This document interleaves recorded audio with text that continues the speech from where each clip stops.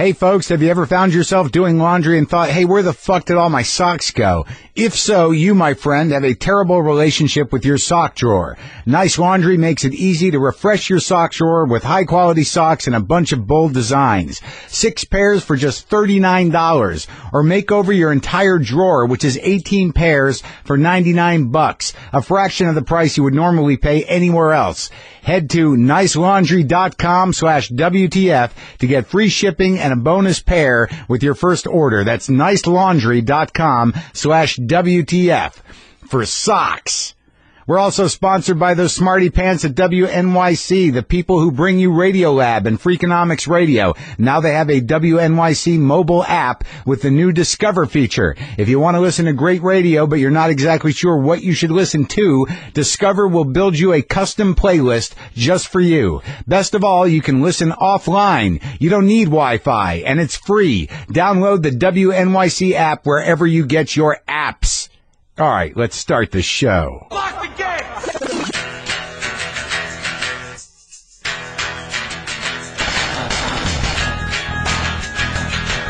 All right, let's do this. How are you, what the fuckers, what the fuck buddies, what the fucking ears, what the fucksters, what the fuckadelics, what the fuckaholics, what the fuck knuckles? Huh? Where'd that one come from, what the fuckleberry fins? All right, then. This is Marc Maron. This is WTF. Good morning, good evening. Good afternoon.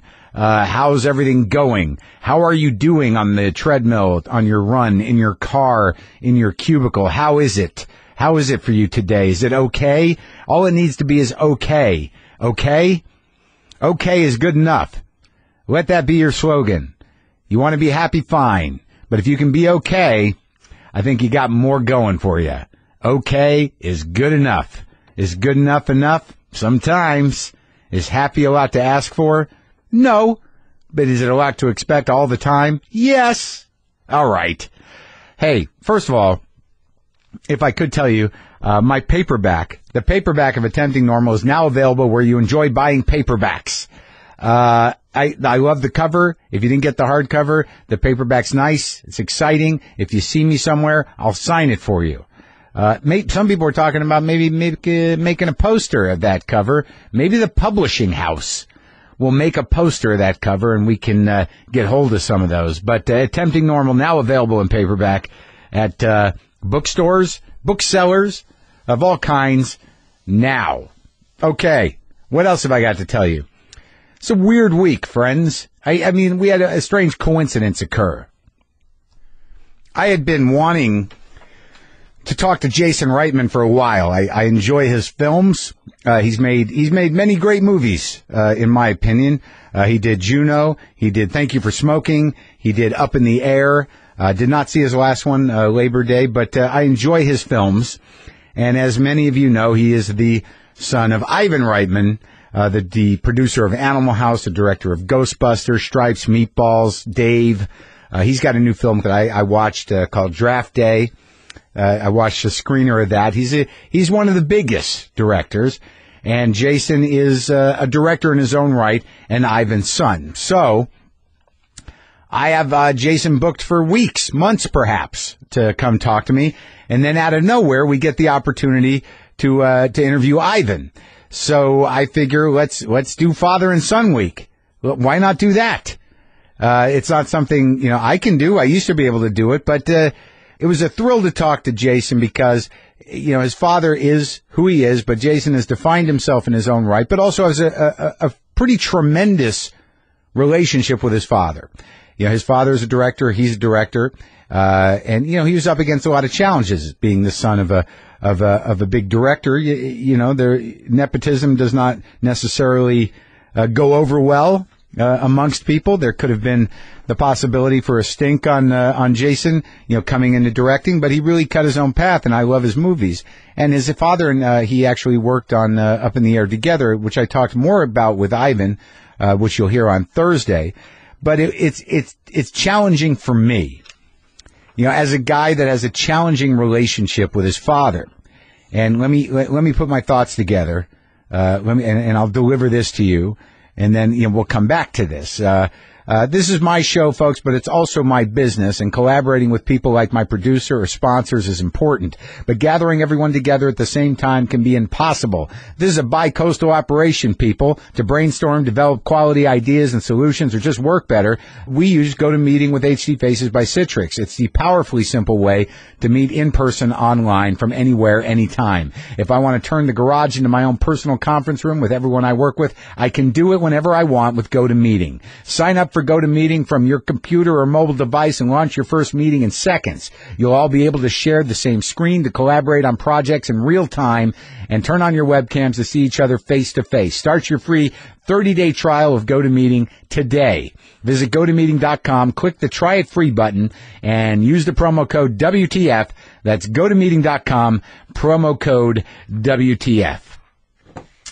So Jason Reitman and I had a lovely conversation, and it's relevant to me because, you know, his father was able to teach him a lot. His father executed a certain amount of patience and enabled him to do what he would like to do with his life. I'm not saying my father didn't do that, but he learned, you know, beautiful gems of wisdom and professionalism and craft from his father. Now, I didn't expect that from my father. My father's a doctor. So it wasn't like, you know, he could pull me out into the garage and say, you know, let me show you how to do knee surgery. Go get that kid with a limp. So that is not the issue. The issue is at this juncture in my life, my father is, it seems like he's relentlessly furious at me and unable to forgive me for something that it was really my right to do, which was incorporate him into my life story in my television show, for 2 episodes, and in my book for maybe 3 chapters. You know, as a person in my life. He didn't like the way he was represented, and he made it entirely about him, to the point where, you know, he called me and told me to go fuck myself, and that he would never forgive me, and fuck you, and he hung up on me. It was recently.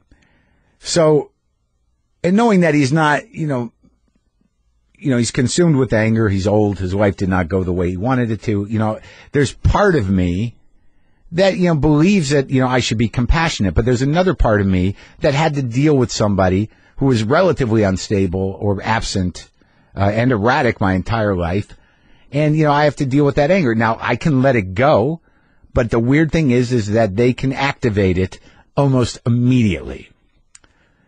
And, you know, what I have to do, you know, the challenge for me and the reason why, you know, when I talk to someone like Jason, it's not so much jealousy, but I envy the relationship he had with his father. I believe my father was, you know, reluctantly supportive, but ultimately supportive of what I did. He didn't really have that much choice. You know, I think he got a kick out of it, but until it became about him, and I thought I was relatively respectful, at the very least honest, in my characterization of him, he's unable to contain his fury. So that's where I'm at. So now I'm in this weird position where, you know, I don't think that the relationship is salvageable. I don't think that, you know, he is capable of forgiving me. And, you know, and I unloaded on him last week because, you know, he told me to fuck off. So I have to figure out how to let that go. And, you know, when I talk to somebody like Jason about his relationship with his father, now I got to make a list. You know, because obviously my father and I are probably not going to be able to repair our relationship because it's too toxic, and I don't believe it, and I just have to sort of detach and attempt compassion for a guy that's not well. So now I got to make a list of all the good things that I got from my father. You know, there's a list of bad things. I got that list, you know, and I'm not happy about them. I'm not happy when I see my inner Barry come out. I'm not happy when I see, you know, behavior that was destructive and abusive in my life emit from my brain and my mouth and my body. It's like a demonic possession to have that element of your father in you. To have all the negative shit that you got from your father in you. It's like being possessed by the demon that is your dad. So now I got to look at all the good stuff I got from him, you know, charisma, a little bit of charm. He's, you know, relatively witty. He's curious. You know, he's engaged. and just sort of like put that on the column next to the bad shit and go, all right, let's choose the good shit and let's have compassion for the bad shit.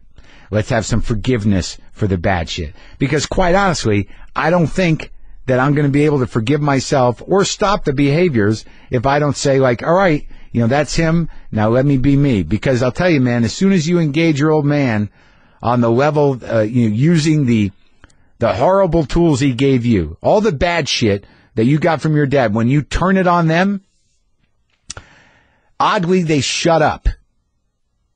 And they take it because you know why? It's like they could say, you're fucked up just like me, but there's got to be some point in there where they're like, my kid just, tore me a new asshole for 20 minutes. That's my boy. He learned it from me. It's sick shit. But today I'm going to try to have some compassion for my old man and let bygones be bygones. And never talk to him again. Look, folks, computers are designed to make things easier. For example, they can change the way you handle your mailing and shipping needs. Use Stamps.com like I do to get 24-hour access to the post office right from your computer. No waiting in line, no hassles. Stamps.com makes mailing and shipping easy. Just use the computer and printer you already have to get official U.S. postage for any letter, any package. Print the postage directly onto envelopes, labels, even plain paper, then hand it to your mail carrier. There's no guesswork. Stamps.com will send you a digital scale that automatically calculates the exact postage you need for any class of mail. You'll never have to go to the post office again. Imagine that freedom. Do you think I know how much postage to put on an envelope full of T-shirts? Of course I don't. That's why I love the scale. Use my promo code WTF for this special offer. Start a no-risk trial with a $110 bonus offer that includes a digital scale and up to $55 free postage. Don't wait, people. Go to Stamps.com. Before you do anything else, click on the microphone at the top of the homepage and type in WTF. That's Stamps.com. Enter WTF. But seriously, folks, it's painful to have problems with your aging parents. And for God's sakes, for your own sake, try to be compassionate. Try to be forgiving because you don't want to carry that nail in your heart. God damn it. Someone get me the back of a hammer. Could someone get me the back of a soul hammer so I could pull this fucking thing out? Let's talk to Jason Reitman. And on Thursday, we talked to his father, Ivan Reitman. But now we're talking to the younger Reitman.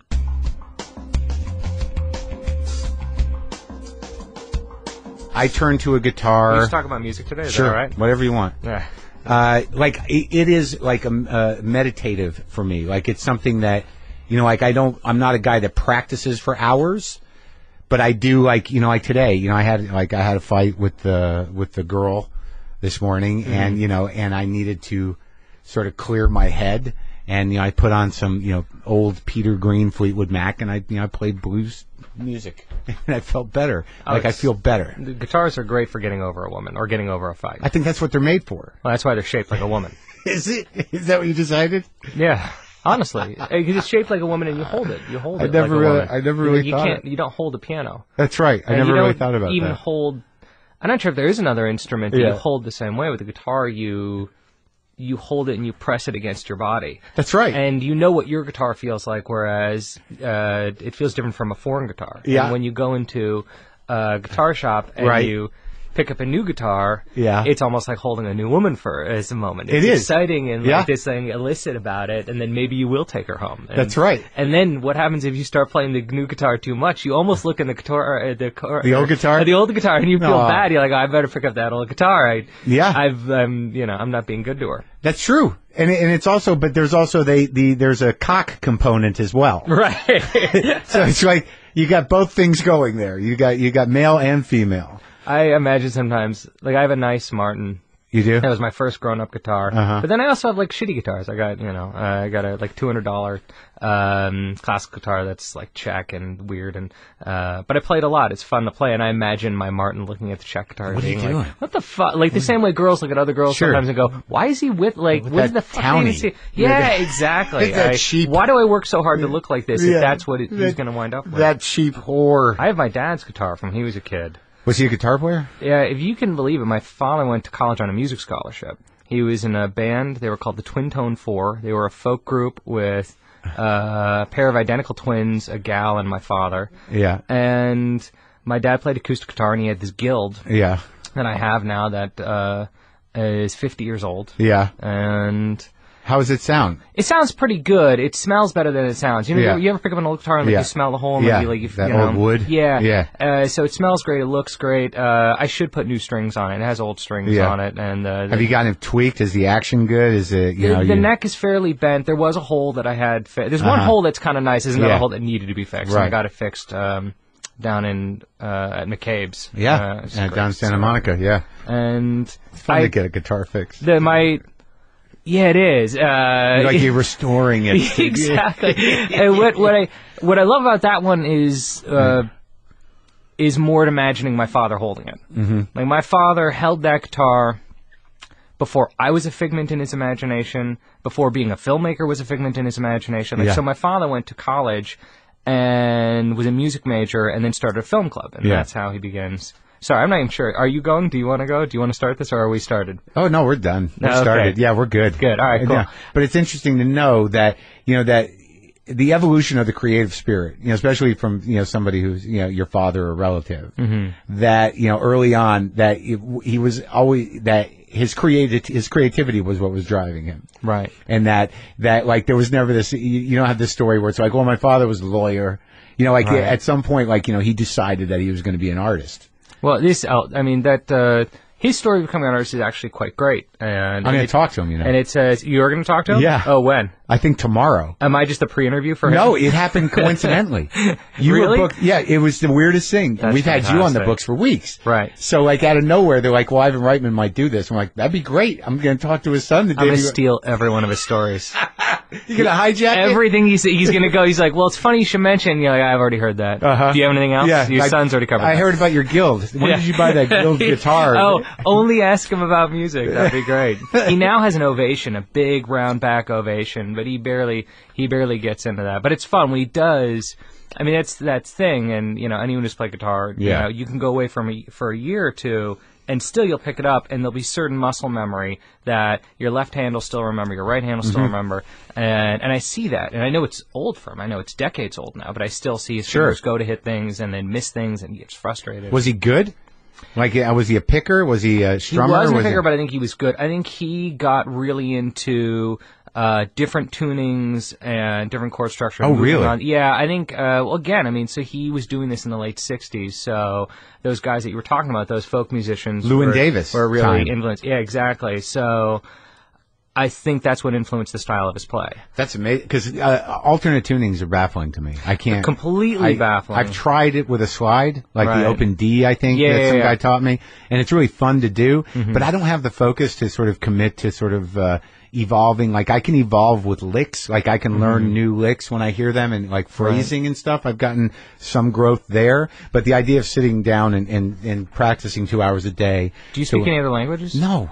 I think it's similar. Do you? Well, I speak a little bit of French because I learned it in school and my mom's French Canadian, but I think in English, I talk in English, I struggle to work with people who don't speak English perfectly, and it is my language, is what I rely on. Right. And when it comes to a guitar, I rely on a classic tuning. That's right. And also, with language, it's almost mathematics to me. I'm not sure my grammar is that great in general. I mean, as a writer, I'm not sure. I think the reason I couldn't wrap my brain around language is that tenses are relatively unimportant to me. I have a poetic sensibility. If I can get what I need to get across, I'm fine. But when you put it down on paper and you got to sit and figure out, tenses, pronouns, as is, was, all that shit. There's some things that just aren't clear to me. I bet it's more important to you than you let on. Maybe. And maybe classical tense is not as important to you, but you wouldn't be a comedian and you wouldn't be interested in doing what you're doing right now if Words were important to you. Words are important. Grammar's tricky. Yeah, but you're just using grammar in an innovative way. Right. I mean, okay. The way you attack people, the way you make people. I mean, look, your job and my job are similar in that our jobs are to manipulate people, to get people to do things that they don't want to do involuntarily. Is that it? You have more confidence, so you go into the room with the people and do it right to them. I have less confidence, so I hide away in a cave. I make my film, and then I show it to people, and I'm not even in the room when it happens. Right. Well, the difference there is like whether it's manipulate, like an element of what I do is like, please accept me. At least you have the distance to go, like my movie. But if you're not telling the truth, are you saying accept me, or are you saying accept this version that I'll present? Well, no, I do tell the truth, and That's true. And it's like I sort of defy them. I think there's a lot of sort of like, you still like me now? I mean, do you understand me? It's my struggle to be understood and accepted is what my creativity is compelled by. That's interesting. Now, do you identify yourself as the person on stage as a 100% match to who you are in real life? Close. It's close. You know, there are things that, you know, over time I've grown to realize, like, that's not entertaining. You know. Oh, I'm sorry. Did you come here to laugh and be entertained? Right, exactly. You missed the point. Yeah. Sorry. Bitterness, sadness, inability to make a decision. Those aren't entertaining ideas. How long did it take to get there? To figure that stuff out? Yeah, and to be yourself on stage and to recognize how important that was. Like 20 years, 24 years for it to really settle in. It wasn't until I sort of was realized that the way I thought and, you know, the way I put myself out in the world through this podcast was something that some people liked. Like, I don't think I was ever, you know, in it to entertain as much as I was to express myself. Right. I never thought, like, you know, I'm a song and dance man. I thought this was the stage where I could get ideas across and sort of work through my own shit and find myself. That was the drive. And a big part of it was, I'm going to challenge them and see if they come back. I'm going to be as aggressive as possible. And the game was for a while. Do you still love me now? Do you still? It was love me for a now? while. You know, it was for a while, and you know that was in all my relationships. But that's just like, you know, manifesting, you know, historical family drama. So do you think you would do that romantically? No, I really think I didn't know how to do it any other way, and I couldn't quite understand. I didn't understand that bitterness was not something that everybody had. You know, I really thought that, like, you guys, if you just dig deeper, you've been gypped. There's an existential charade going on. Why is it that some people don't have bitterness? Because it's useless. It's just self-pity. I mean, and like, if you really make an argument, you're defending self-pity, it's a wasted thing. You saw this study. They studied each nation or many nations trying to figure out who was the happiest country, and I think it was either the Danish or the Swedish, and they tried to drill into why they were happy. Yeah. And the best answer they could come up with was their expectations were lower. Well, I think there's not necessarily less competitive. There's less maybe hanging on the idea of status and financial or otherwise in their culture. Mm-hmm. That there's no reason you can't accept life if you're relatively comfortable. But if you're hard on yourself or your desires are unfulfilled, I think we live in a culture that is, you know, compels us to be successful in many different ways and be competitive. And if you don't do that, you think, like, you know, why can't I fucking do that? Or why am I losing? Or, you know, my life isn't worth a shit because I can't get this or that. Did that help you or hurt you, though? What? That all these things that you just talked about. The understanding of that? No, I think growing up in a nation where these were kind of the prescribed ideas and these are the things that drove you. At the end of the day, are you happy you grew up here? I mean, did you need to live in a competitive environment to become the person you are? No, I'm not thrilled that I grew up with... You wish you were Swedish? Yeah, maybe a little bit. Had a little bit of that in me. I don't think my problems are innately with the culture as much as they are with my own individual upbringing. You know, I obviously America is a very exciting place, and there's a lot of things that happened here that are great, creatively and otherwise, and, you know, there was a freedom here to do what I wanted to do once you find your way. But I do find that now, as you get older, and I mean, you must experience it as well. I mean, you're directing movies that, you know, when you finish a movie, when you've finally gone through all the hoops to get that movie done, it's got to perform. I strangely don't care about that. And really? Yeah, really. During the making of it or in retrospect or? Never. And I think that's probably the result of a few things. I think that's probably the result of, one, being the son of a director who was so successful that I knew moment one going into this job, I would never have success like my father, like not even an inch of it. Like the sum total of all my films will never gross Ghostbusters. So it's like, that... You gave up before you even started. Well, that fight, anyway. And I think even more importantly, I grew up in a house where my father checked the grosses every weekend, and that was important to him. And in that simple thing that every son does, where they want to be different and have something of their own that is not their father's, my journey was, I'm not going to care about how much money I make. Somehow I have to care about something else. Which was what?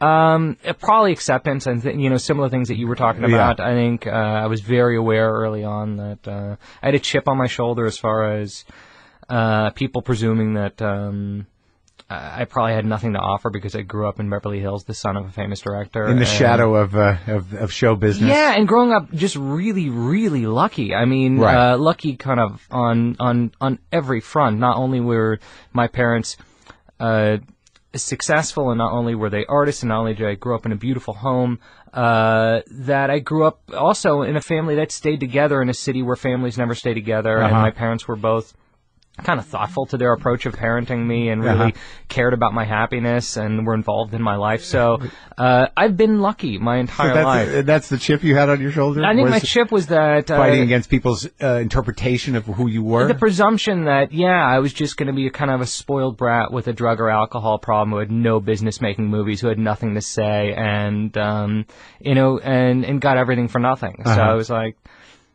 No, fuck you. I'm gonna make a great film. Yeah, I'm gonna be a good guy and make a good movie. And I'm gonna try to go to Sundance. I'm gonna try to go to these film festivals. And it's interesting. I think that really fueled a lot of making short films and making my first few features was fuck you. I can actually make one of these things.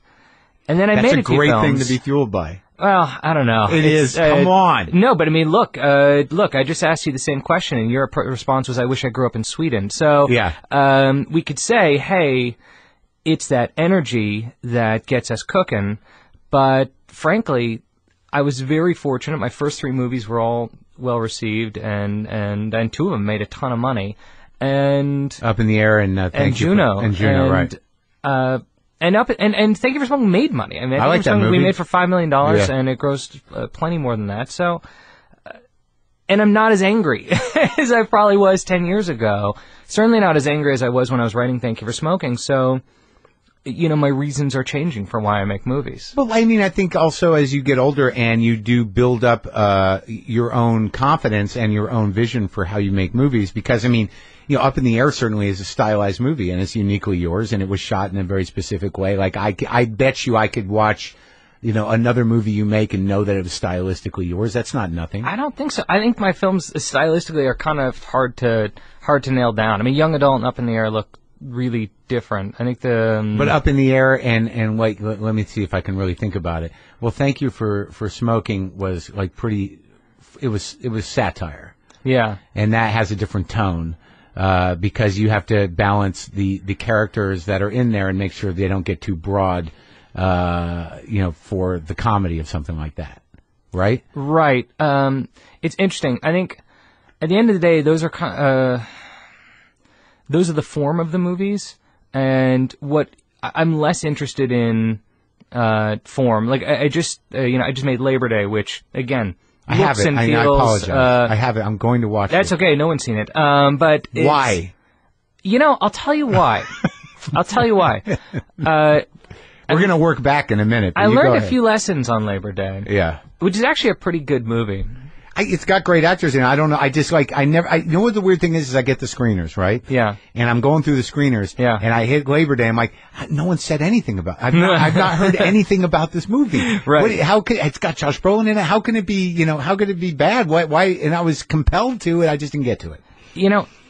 My father actually said the smartest thing about that film to me. Yeah. And he said, they marketed this movie about a romance between a man and a woman, and you didn't really go into that making that movie. You made a movie about the kid that's in that house. And it's true, 10 minutes before the end of that movie, you don't really see Josh and Kate ever again. Yeah. It's really about this kid's story. Yeah. And there's a bunch of reasons I wanted to make it, but the form wasn't one of them. I wasn't interested in making a timepiece. I wasn't interested in making a love story. There was just some innate stuff. And I think that goes for all of them. Juno, it's not like I wanted to make a movie about teen pregnancy. It's not like I wanted No, and I didn't mean to trivialize it by talking about style or what the movie, or tone of the movie. But I mean, I didn't take it as trivial. Trivializing? No, I think a lot of filmmakers pursue things because of style. Like, I've talked to directors before who would say, I really want to make a Western. And, like, that's just never entered my head for a second. I think Juno's hard to define, and I think that's what made it such a great movie and a precious movie. And precious is a good word.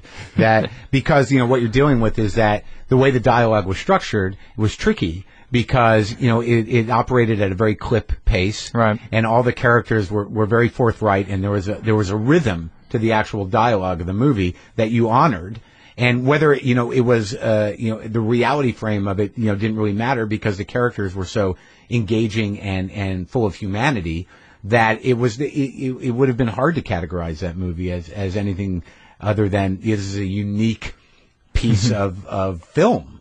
I mean, it's not a teen pregnancy movie. It's a family movie. I made that movie for one scene. There's a scene towards the end where, Juno shows up at Jason Bateman's house. Ellen Page shows up at Jason Bateman's house. They wind up in his basement, and they start slow dancing. And you wonder for a moment if Bateman is taking a pass at her. This girl who's underage and holding the unborn child, carrying the unborn child that he and his wife are supposed to adopt. Right. And it's icky and uncomfortable. And she wanted so much to be an adult and taken seriously, and he doesn't want to grow up and is terrified of becoming a father, and all that stuff plays through this weird sexual icky moment, and that I liked. And that was it. When you read it, that was what you decided? Oh, that was it. That was I want to direct this movie for I this need moment. to direct that scene. In the same way that Up in the Air is a movie about a guy showing up at a woman's door, and that was it. That's the movie. It's the whole magic trick. I mean, sometimes I'm sure you've had stories that you tell on stage where you work for 20 minutes then it's all leading up to one idea and one moment because you're taking the audience through a lot of places, and often you're using all sorts of motifs that the audience is used to seeing in a movie, and you're just, that's right, come along with me, fall into this, come through that, start to feel these things, laugh at this, become emotional at that, just so you can get them to a point where it's not only George arriving at Vera's door, everyone is arriving at Vera's door. And it's not just Juno walking down into Jason's basement, it's everyone is going down into that basement, so that when he puts his hand on her hip as they're dancing, and it's just slightly in an inappropriate place, everyone feels that. And that's the moment where the audience is either in her head or his head or both heads, and you have to look at the screen almost like it's a mirror and start interpreting all this crap that you're dealing with.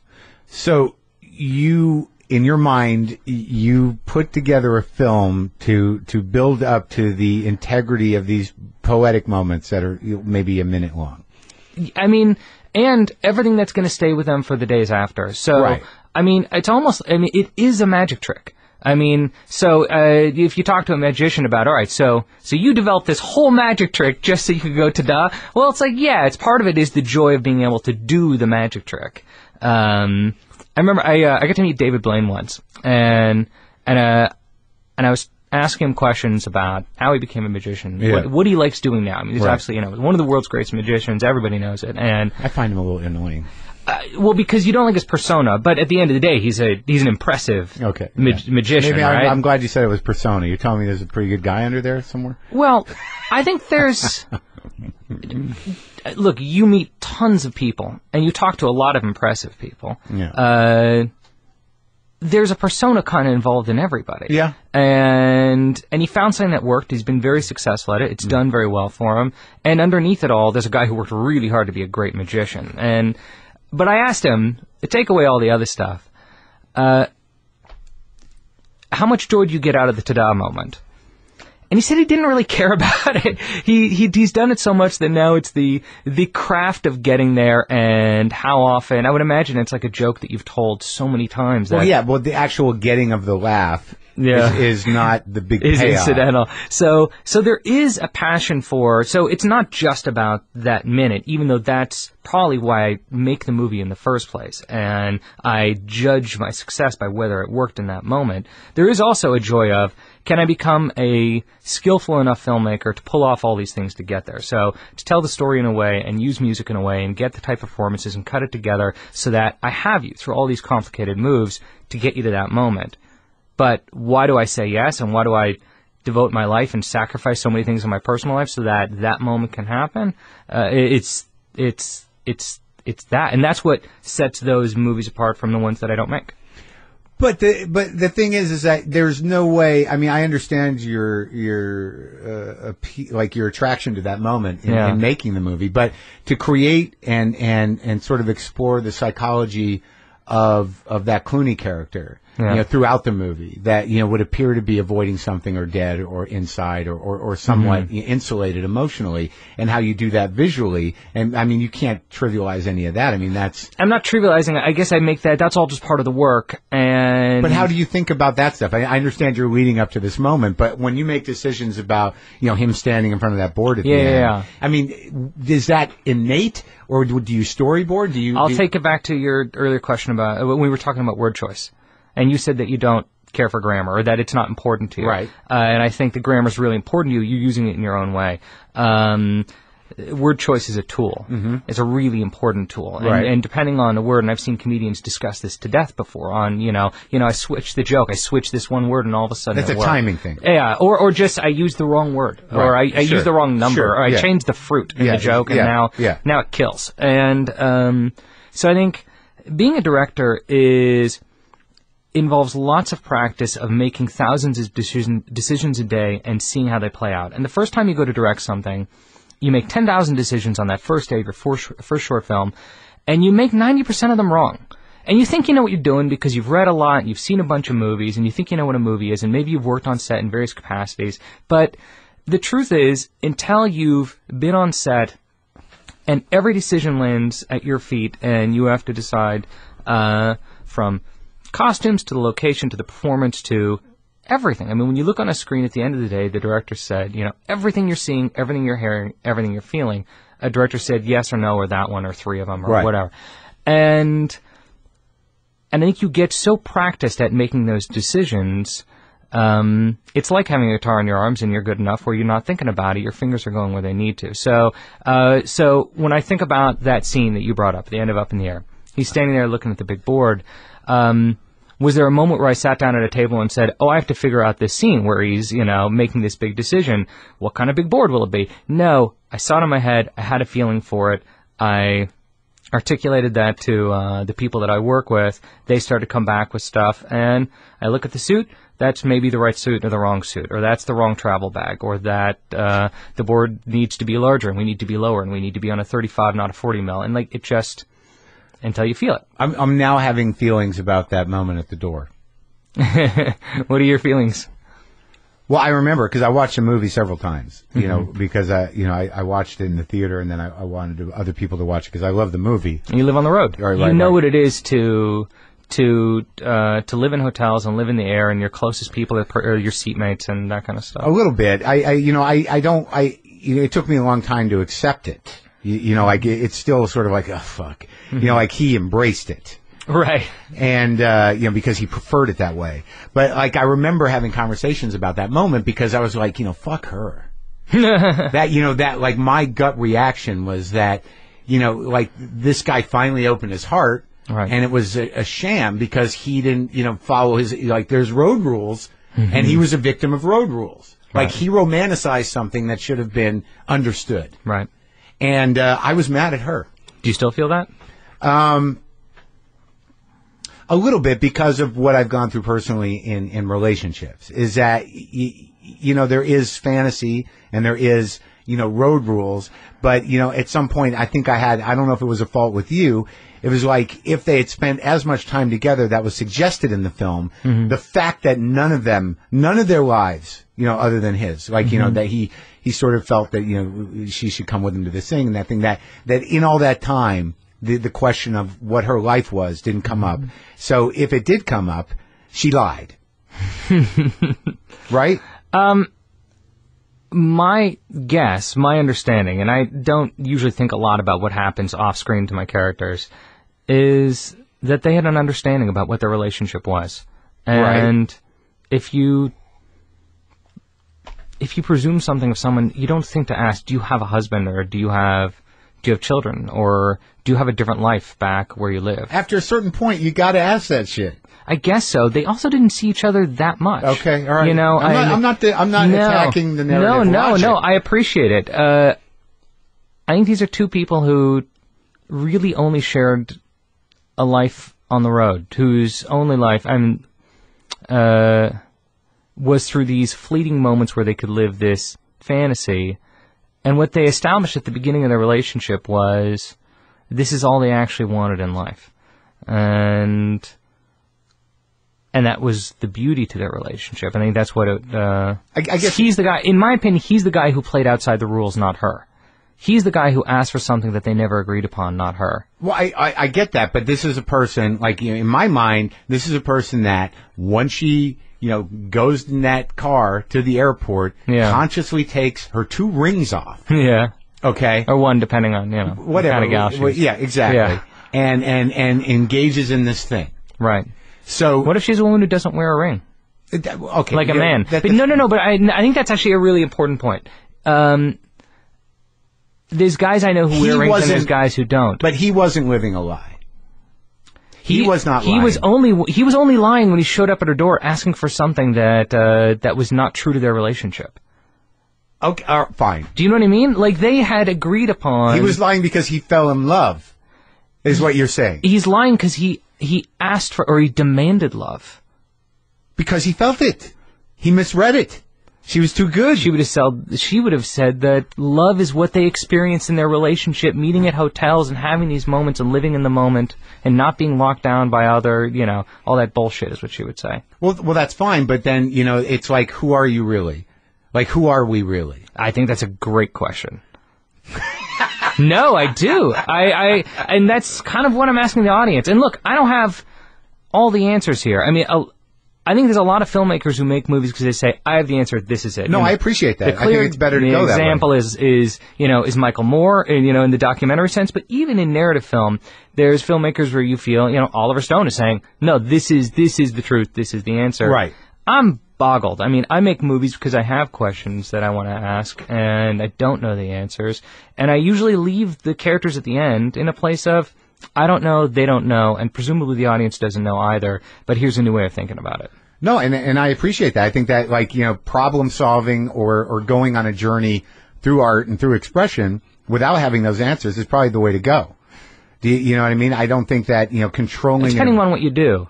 What you want to do. I mean, if you want to just make money and make people laugh or make, people, odd, then you make other movies. I have nothing against that. But you're dealing with the imperfections of the human spirit. Right. And the challenges of the human spirit. This is at least the stuff that worries me day to day. Well, yeah, but like even Juno, like the challenge of the human spirit in that, like one of the amazing things about that movie was the acceptance of her family. Despite, what would, what you would appear, but what you would think would be, a really problematic thing that, whether it was, within those characters, I think it was grounded, but, would that be the story in most cases? Probably not. No. But for the comedy and well, there's no reason to know, but I think that was one of the great things about, there was a lot of heart in that movie. Right. And it made sense. It was not sappy. It wasn't saccharine. And it could have tipped that way if you didn't handle it. Do you feel split by heart and cynicism? Personally? No, I'm sort of a softie with it. I don't mind being jerked around. Like in my real life, like I find that there's a constant struggle. I'm a difficult man. So, But you don't think of yourself as cynical though. I'm not cynical, I'm stubborn. I keep trying. You know what I mean? You know, I do try, but I think the thing that gets me is old patterns. And to break old patterns of stubbornness or defensiveness is tricky. To open your heart is tricky, which is maybe why for me. Yeah. And it's also like, you know, you got to get past your own bullshit. I mean, yeah, it's innately scary, but how many layers, how does that fear represent itself in you? How complicated is that fear? Right. How do you know when you're being honest about your heart? You know, how many layers of guardedness is there? Right. I'm always surprised. Right. You? Oh, of course. No, it's the scariest thing it's the scariest thing to do. Are you married? I was. How long did that last? I was married 7 years. We were together 10 years. You got kids? I have a daughter, yeah. Yeah? And is everything getting along all right? Yeah, we actually do get along pretty well. Kind of have to after a point, don't you? Well, I think we did the work before our divorce to ensure that we would get along after the divorce. Yeah? Yeah. Well, that's responsible and commendable. Well, I think we both love our daughter, and I think that's key to it. So how are you in you know, approaching relationship now? I'm still figuring it out. I mean, my story's weird. Very in brief, when I was 16, I started dating someone who was 10 years older than me, and I moved in with her while I was still in high school, and I stayed with her for 7 years. So from 16 to 23, I'm with one woman who goes from 26 to 36. And then, no, 26 to 33. We were together for 7 years. Yeah. Sorry. And then we broke up, and I moved into an apartment, fell in love with my next door neighbor, and married her. And I was with her for 10 years. So... How long in between? I moved into an apartment, and I started dating my next door neighbor. Immediately? Yeah, so... So you're a little fucked up. Yeah, I mean, clearly, but otherwise, what would I have to say? Why would I make movies? But yeah, I've been trying to figure out dating, since then. So when you were, okay, let's go back professionally and otherwise. So you grew up in Beverly Hills. Ivan Reitman's your dad. Yeah. And so you're on set probably as every long as, second I can. As long as you can remember. As far back as you can remember. I have photos of me as a baby on the set of Animal House. Really? Yeah. So you grew up on set? Yes. And if it was the summer, I was there every day. If it was during the school year, like Ghostbusters, I would go to like New York like once a month and spend like a week. So you spend time, you know, you're watching and interacting with John Belushi, Bill Murray, you know, Aykroyd, and all these people that were in your father's movies. Yes. And you're seeing how comedy works, you know, fundamentally. Yeah. You're seeing how the repetition of film works. Right. And how, you know, the sort of like, you know, draining process of... And then it's a job. Right. It's a job that people do. Like, it's not just this piece of magic that happens. It's... And your father's friendly to you, and he's supportive, and he loves having you around. Yeah. That's sweet. You have what? You have two sisters, right? Yeah, exactly. Are they there too? Yeah, I have one sister who's 3 years younger than me. One of them's on TV, right? Yeah, her name's Catherine Reitman. She's very, very funny. Yeah, and then I have a sister who's 12 years younger than me, and... she's a nurse, and she just had her first baby. And Catherine just had her first baby. They're both new parents. All right, so you knew early on that you wanted to do this. Yeah, I knew from moment one, and I think there was a general understanding of kind of anyone around me, anyone around my parents, that I was going to be a director. That was kind of the intention since I was like a very, very small child, just hanging around set all the time. And what were the conversations you would have with your father, you know, once that became a serious... He would just say, look, you know, you can do whatever you want. And then the most serious conversation that we got into happened when I went to college, because right around 16 or 17, I got very intimidated by the idea of being a director. I think that was the moment that I became really aware of the perception of who I would be if I was trying to be a director, and I thought, if I fail, I'll be failing on a very public level. What prompted that? I don't know. I think I just felt the attitude or something, and it scared me. And I went to college. I went pre-med, and I thought I'd be a doctor, and because no one questions why you become a doctor. Right. And my father visited me at school. Where'd you go? At first, a school called Skidmore, which is in upstate New York. Yeah, I know. And, that's a good school. And he's like, "What are you doing?" And I told him the truth. I told him, you know, I'm really scared of being a director. And He told me a story from his own childhood. Yeah. You have time for a story? I don't want to sure. like No, waste of course. time. No, I like it. I like it. Of course I have time. I got nothing but time. When my father was 17, he had gone to Montreal, and just some background, my grandparents were Holocaust survivors who came to Canada with nothing, and my grandfather ran a dry cleaner and then a car wash. Did you know them? Yeah, no, I knew both of them. Uh-huh. And my father went to Montreal and found these submarine sandwich shops in Montreal that were really successful, and they weren't in Toronto. And he came back to Toronto and said to my grandparents, look, you have to give me the seed money to open up one of these places. We'll make a fortune. They got lines going around the block out there. There's nothing like that here. And my grandfather's response was, look, I'm sure these sandwiches are really good, and if we scraped the money together, we could make a lot of money, and your mother and I would be really proud of you, but you need to find something that has magic in it for you. And it was off of that conversation that my father went to college on a music scholarship and started a film club and became one of the most successful directors of all time. And he told me the story and said, look, there's no more noble a profession in the world than being a doctor. And if you became a doctor, your mother and I would be over the moon, would be so proud of you. But I don't think it's actually in your heart. I think you're doing it because you're scared. And you need to find something that has magic in it for you. And I think you're a storyteller, and you should stop being so scared of that. And did you cry? It was a big moment. I know. I know the diner we were in. I know the table we were at. I've gone back to the diner to get like a menu from there to give it to my father. I mean, like that's the reason I became a director. And I literally came back to LA, and I went to USC, and the head of admissions had no time to sit down with me, so I like walked her to her car, and like on the way to her car was like convincing her to let me into the school. Semester started 3 days later, and she let me into school. Like I ended with, help me come home. And I really pushed hard. And do you think that maybe the name Reitman might have helped you a little in that particular? Yeah, it probably did. I was a pretty good hustler. Maybe. Yeah. I'd like to think my disingenuous hustling had something to do with it. But yeah, probably. But I was an English major there. Mm-hmm. And I started making short films the following year. I made a short film called Operation. It was a comedy about kidney stealing. And it got into Sundance. How short is short? I was 16 minutes. And so comedy was the first thing. You had an understanding of comedy. Yeah, I like dark comedy. Uh-huh. And I made 5 short films, and each one got better, and each one did better. They got into more festivals. They won more awards. So you had a knack for it.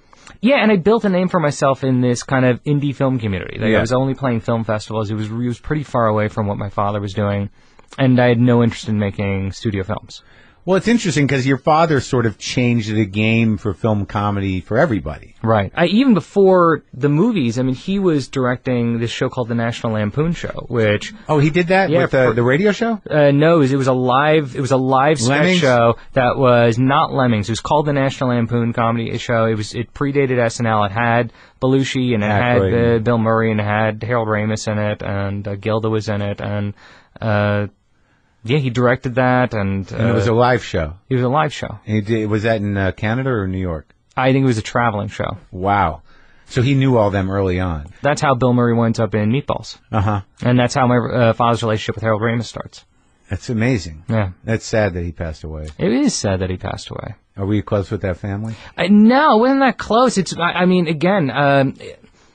knew Harold Ramis is a coworker of my father during a time period of me being like 2 years old to 11 years old. So, and then shortly thereafter, I think Harold moved to Chicago. I mean, it's not as though I spent time with him. When I say it's sad, I'm saying this, I think the way that most people feel, but I say that as a film fan, as someone who knows his movies and loved Groundhog Day and loved him as an actor. Yeah, it's interesting because between him and your father, those were the ones. They made a lot of important movies. Yeah. And John Hughes, I think, really defined what it was to be funny. Yeah. So you go into this, so you make your short films. Now, when you're doing that, are you like, Dad, what do you think? Oh, of course. Dad, can we go down to the editing bay? What kind of equipment? Not come down to the editing bay, just how much trouble am I in? Yeah, for this. As a filmmaker with this piece. Yeah, and he's such an exceptional producer. I think it may be his greatest gift. I think if you look at his work, It's not only what he's done as a director, it's what he's done as a producer. He's able to get the best out of people. And if you talk to writers who've worked with him, that is always what they say. They say it's one of the most difficult experiences, one of the most rewarding experiences I've ever had, and no one has ever made me a better version of myself. And that's a gift as a son who wants to be a filmmaker, that's really like his particular... Oh, yeah. And it's tough. I mean, it's aggravating when anyone's saying, this isn't... Because from moment one... We never made a verbal decision, but somehow this decision happened that when he approached my work, he was going to approach it 100% the way as though I were a writer working for him that came in with something. And put the baggage aside, the father-son thing. And there's no point to giving a compliment. Right. Like, there's no use. Yeah. So it's just... This is bad. This is killing you. You're 5 pages too long. You're 5 minutes too long. I don't know what you're thinking this scene is doing for you right now. Why are you fighting for something that's horrible? I mean, it's going to make you look like a bad director. So he helped your understanding of narrative and story and what it should and shouldn't be. And how to be ruthless. Right. And also economical. Yeah, but I think being economical is something that I think is easy to understand. I think being ruthless with your work is a more complicated idea and is a tougher lesson. And that means like cutting off a limb, saying like, God damn it, that scene was I thought that was the best thing about this movie. Taking something that you love and treating it like something you could butcher, and that's really tough. Yeah, I have that experience in relationships. Well, you had a choice. You could be successful or you could be in love. That's you right. made one choice. Yeah, too many times. All right, so you do the shorts. How many did you do? What's the... I made 5 of them, and 3 of them played Sundance, and 1 was particularly successful, won a lot of awards. Which one? It's called In God We Trust. Yeah. And off of that, I got an agent. I got people saying, do you want to direct these broad comedies? And I only wanted to make Thank You for Smoking. I had read the book. I fell in love with the book. I had this clear idea that if I made this as my first movie, it would identify who I was going to be as a filmmaker. And also as somebody who, that's a very specific kind of comedy. Well, yeah, no, I remember the example I always use is Dude, Where's My Car came to me twice. And that was a really hard decision because... it's easy to laugh about, but at the same time, Dude, Where's My Car was a studio film. Yeah. This was an opportunity to get paid to direct. Right. Direct on a feature film crew with real crew. Yep. With real actors. It was going to be in theaters. I could my movie would come out. It would have a DVD. I could go buy a ticket to my movie. All the things, all the ephemera of being a filmmaker that one dreams about was available in directing that movie. But it would mean... From their point on, that's who I'd be, and I would make more movies like that. And to turn that corner... Well, not only would you make more movies like it, if you pulled that off, you would be stuck in that system. Yeah, it's strangely easier to suggest, I want to make Thank You for Smoking, having never made a movie, rather than say, I want to make Thank You for Smoking, having made, 3 broad comedies. Yeah, they'd be like, why? Particularly with actors, because at the end of the day, actors make movies. So the whole thing is, can you put yourself in a position where an actor says, I want to work with you. Right. And I want to work with you on that specifically. And having only made some short films, I've written this script, Thank You for Smoking. I've had some success in the film festival world. Do you want to come with me? Yeah. Versus, I made those broad comedies that that were very successful, but I generally direct kind of silly stuff. Do you trust me with this political satire? Yeah. And then they go, I don't know.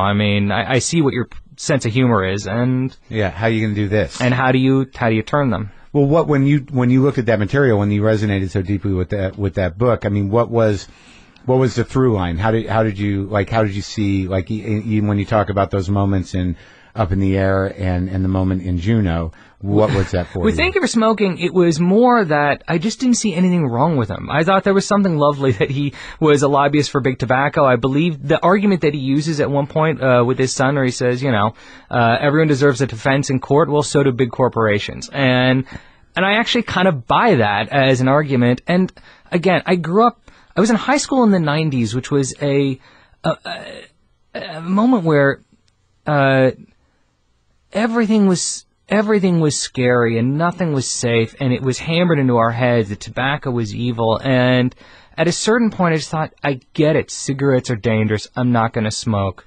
Just fuck off already. And the nanny state really frustrates me. And I read this book and I said, oh, finally, someone who has a sense of humor about cigarettes. It could have been, frankly, about religion. It could have been about alcohol. It could have been about guns. There's so many subjects that... You were able to integrate that in a bit? What do you mean? The gun lobby? Yeah, and no, that was already in the book. I mean, the book is written by Christopher Buckley, who is one of our best satirists, and it was brilliantly funny. And I'm nowhere as funny as that book. I'm not really a funny guy. I don't think that's the job. I think the job is kind of understanding story and what's humorous. And, as you can see, I mean, nothing about any of my approach to anything I've done has been, oh, well, that's funny. I think I'll be able to get people to laugh with that. I think it's in you. It's got to be in you. I think there's an instinct. It's funny. My father said a week before, I keep on saying, my father told me, a week before I started shooting Thank You for Smoking, first movie, he called me up and for the last advice call of you're going to make your first movie. Right. And the big thing that he hit on,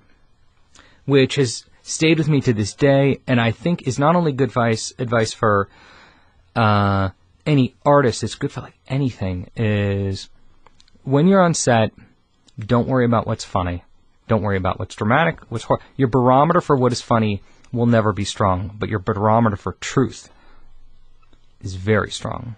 You know when someone's fucking with you. You know when someone's full of shit. And when you watch something, you know when it feels false.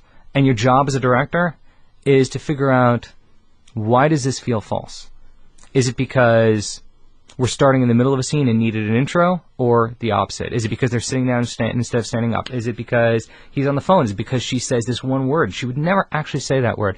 I think so often is the case that when you're watching your work and there's something that doesn't work in it, it's not because it's not funny enough and you need to make it funnier. It's because it's just not truthful. Mm-hmm. It's not right. And that's interesting. That was because that's that the difference between hearing that and just trusting your intuition. Mm-hmm. It's fully supporting what you're looking for, and it gives it a framework to sort of understand, to go to when something's not working, as opposed to looking at the script or why maybe if they took a beat here, they took a beat there, maybe it's just not reading as truthful. And then it becomes part of your approach to everything. So you have a conversation with someone on your crew or someone in your cast. You're not talking to them about how to make it funnier. Right. You're talking to them about how to make this moment more honest. Right. Because inevitably, if they do make it more honest, it will be funnier.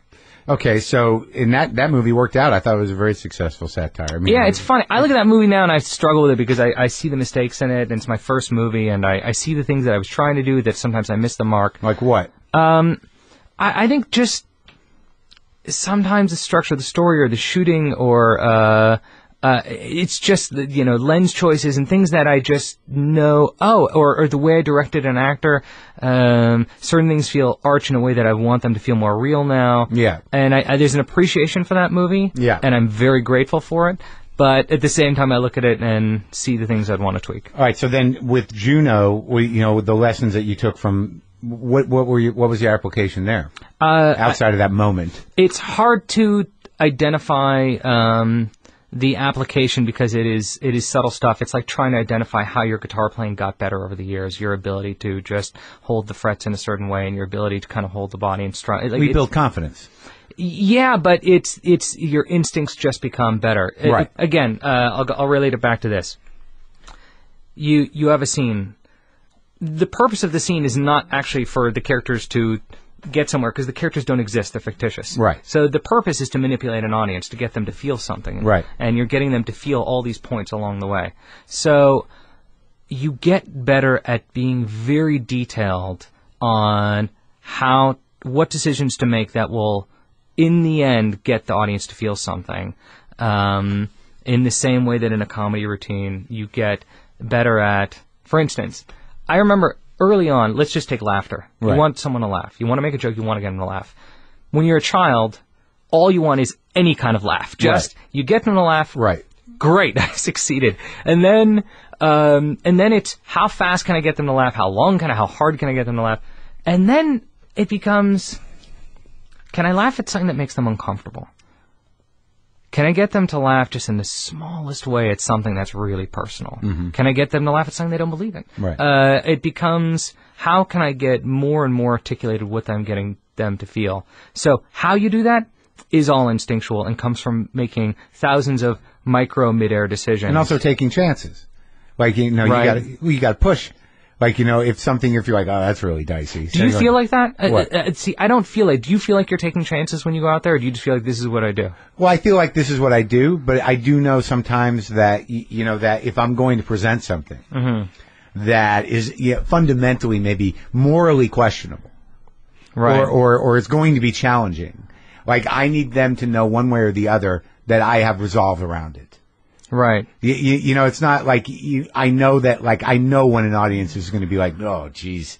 Like, I know that. For whatever reason, I have a blind spot. I mean, if you look at I made a movie about the head lobby. I heroized the head lobbyists for big tobacco. I heroized teenage pregnancy.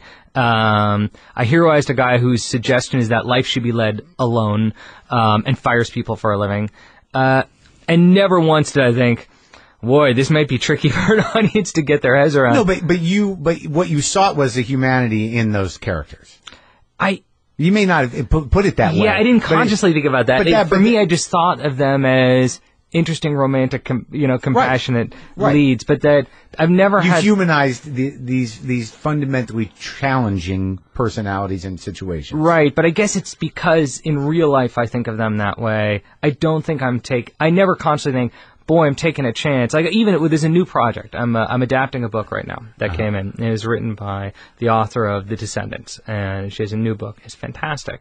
And at the beginning of the book and the beginning of the movie, a woman has lost her 20-year-old son to an avalanche. And it's a movie about going through grief, and there's a lot of comedy in it, actually. Yeah, grief is hilarious. And I remember my producer Helen saying, how you relieve it, how you process grief, is yeah. You need and the ownership that other people take over your grief. Oh yeah. So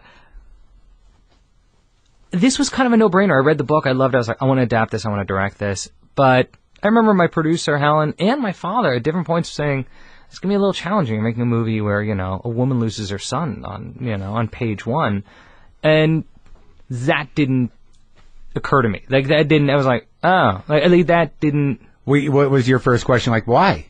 That's just, No, I had to stop and go, oh, I see what you're saying. People may not want to instinctually see a movie where a woman loses her child at the beginning of the movie. Like, for me, that's an opportunity for really an interesting story. I'd be much more challenged to come up with a reason to go see a Marvel movie. Right. That where I'm like, why would you want to see a movie about, people wearing weird shit, right, because those are mythological narratives. I mean, what you're dealing with is, a gut punch of humanity right at the beginning. Right. And so that sets the stage. And now I'm in. Right, exactly. Right, exactly. Right. The tone is set, and it's something that no one can avoid. Loss. Right. And it's something everyone relates to. It isn't discussed about in the way that we want to discuss it. But that's because people are in profound denial. Yeah. about their mortality in general. Right. But these are things that, I don't know. No, it's selfish, but I don't think selflessly about my movies in a way that perhaps I should. No, clearly, don't. I mean, you're fighting a fight that this blind spot you have, is compelling you, right?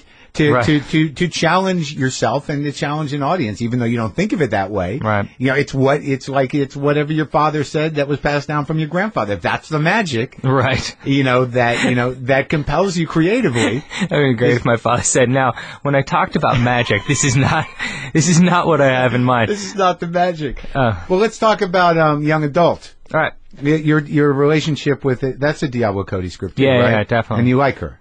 Oh, yeah. Yeah, I had her in a long time ago. Yeah, she's great. She's so smart. So what was it about that story, essentially? Oh, same thing. I mean, this is a woman, all right, so, again, the one scene, the reason, there's a few, but there's one, really, which is the main character of young adult, Mavis, has gone through this movie trying to ruin a marriage. That is the conceit of the film. Your hero is trying to ruin a marriage. And at the moment that she realizes... But these are tragic heroes. These are I guess so. Some of them, they're categorically anti-heroes. If you believe in the idea that people are tragic or not tragic, rather than we're all complicated, we all go after fucked up shit. Yeah. We have desires, some of them are right, some of them are wrong. We don't categorize them and within ourselves. And I guess I don't for characters. Yeah. So do I have friends who are, am I as guilty of wanting things that are as bad as Mavis? Yeah. Of course. Yeah. And sometimes I go after them, sometimes I don't. Right. And I have my good days and my bad days. I mean, who the hell doesn't? Right. So she's trying to ruin a marriage. She finds out that this is not going to work, that she's not going to be successful. And she actually comes to a realization that she needs to find something truer in her life and something real and be close to people that she cares about and all these things. And she spends the night with Patton Oswalt's character. Yeah. And they're the only... They have a unique and beautiful bond. There's an ugliness inside each of them that connects with each other. And they have true love. And she wakes up the following morning... And this should be the moment that she goes on with the rest of her life and everything is great. And Patton Oswalt's sister, a character we barely know, played beautifully by Colette Wolfe, convinces her to go back to being the original person that she was at the beginning of the movie. And she gets in her car and she drives off, end the movie. And I was like, yes, that is a movie I want to make, because that's what people do. We get this close. We get all the information. We get all the opportunity to change into, theoretically better people. And... we make a 5% change, we go to the organic, section of the grocery, but we don't make full life changes. We make these tiny changes, and that's fine, but it's a mistake to believe that we make changes the way characters in movies often do. That's right. Yeah. And so you were fighting that. Oh, I loved that. I loved, and Charlize got it immediately and knew what we were doing. She's great. She really is. Yeah. She's so sharp. Second time I met her, the first joke she ever told me, she's like, "Hey, Jason, what's worse than a paper cut?" And I said, "What?" And she goes, "AIDS." Like, I love you. I was in. I was like, you get it. You get the joke. You get what we're doing here. And she and Patton got along amazing. Yeah. And, it's great. Well, all right. So now let's go back to your personal life. So you're 16. Yeah. And you start dating this woman who's, 10 years younger? Or older? 10 years older. Yeah. And it becomes very serious. Yeah. And your father says what? It's interesting. I think there's a moment where your son's dating a 26-year-old who's 10 years older than him, where you're like, oh, way to go. There's a moment. So he went on a date. That's kind of fun. Yeah. But then it gets serious, and I move in with her while I'm still in high school. And I think my father... I only know this kind of having conversations after the fact. And my father felt very divided about what to do. He didn't want to push me towards her, and he knew if he really put his foot down, because I'm a stubborn guy. I mean, and particularly at that time. Cynical? Yeah, I'm a little bit cynical, although I have a big heart. I'm sensitive. All right. I think if he had pushed really hard on me, I would have ran to her and maybe fucked up my life. And yet he couldn't sit there and go, that's good. This is a great idea. You should spend all this time with an older woman and miss out on all the things you're supposed to learn right now. Yeah. And I didn't try pot till I was 30. There's a lot of things that I never just did because I was with this woman who would have thought it was silly if I wanted to go to a frat party or that wasn't the life I was living. So you're judging yourself against her as opposed to your contemporaries. That she had been through. I only spent time with her. I literally never went to a single party in high school, never went to a party in college. What did your mother think? She hated her. I mean, they both did. They both thought that this was a woman who was stealing their son's childhood. And at the same time, I was stubborn and I was smart. And if you had come to me to argue about it wasn't like you were going to win me over. Yeah. I would have gotten angrier and ran further. And my father talked to me about, he would talk to his friends and try to figure out what the right thing was to do. And I presented him with a very difficult situation. Yeah. But it wasn't drugs. Yeah. And at the same time, didn't really drink till I was 30. Yeah. Never tried. You weren't being criminal. Never tried drugs. Wasn't smoking. Wasn't a criminal. Did great in school. Got into all the colleges I applied to. When I moved into third, I got a job. It was just like. So on some level, in retrospect, yeah, you might have been taking care of yourself in some weird way. This is what I know. I probably wouldn't be a director if that didn't happen. I spent all this time trying to figure out this woman who was 10 years older than me, who had her own issues, and you could, like, all my films are about trying to figure out women as well, and it starts with her, and she prevented me from kind of being a fuck up and going to parties and just getting into stupid stuff and going force you to be an adult in a way. Yeah, I mean, she's the woman who took me to see Citizen Ruth and said, Alexander Payne, he's going to be important. You got to remember his name. He's going to be important to you. And she was absolutely right. So she grew me up. She taught me a lot. She kept me from being a screw up. And at the same time, it took a lot from me. And yeah, and was she in the business? No. And do you still? No. No way. No. I mean, I should have left, her a lot earlier than I did. But it got ugly? But I was scared. Yeah. I was scared to leave. Yeah. So this is going to be your whole conversation with my dad now. I'm just realizing. So why didn't you get involved in your sex? No, I think you're right. What the hell are they going to do? Yeah, it's not as easy as drugs. I think and not to say that drugs are easy, but it's not as, there isn't a put him in rehab or make sure he's not on that stuff. Or like this, it's... and also they're going to blame her. Yeah, and I'm sitting there going, I'm in love, I'm happy, she's not screwing anything up, I'm keeping everything above board. Like, so it's a... Unless you go, we're calling the cops, this is statutory rape. Right. They could have done that. They could have done that, but then what do? Now, your parents put your girlfriend in jail. Right. What's your relationship with your parents? And instead, my mother and my father and I are really close. Yeah.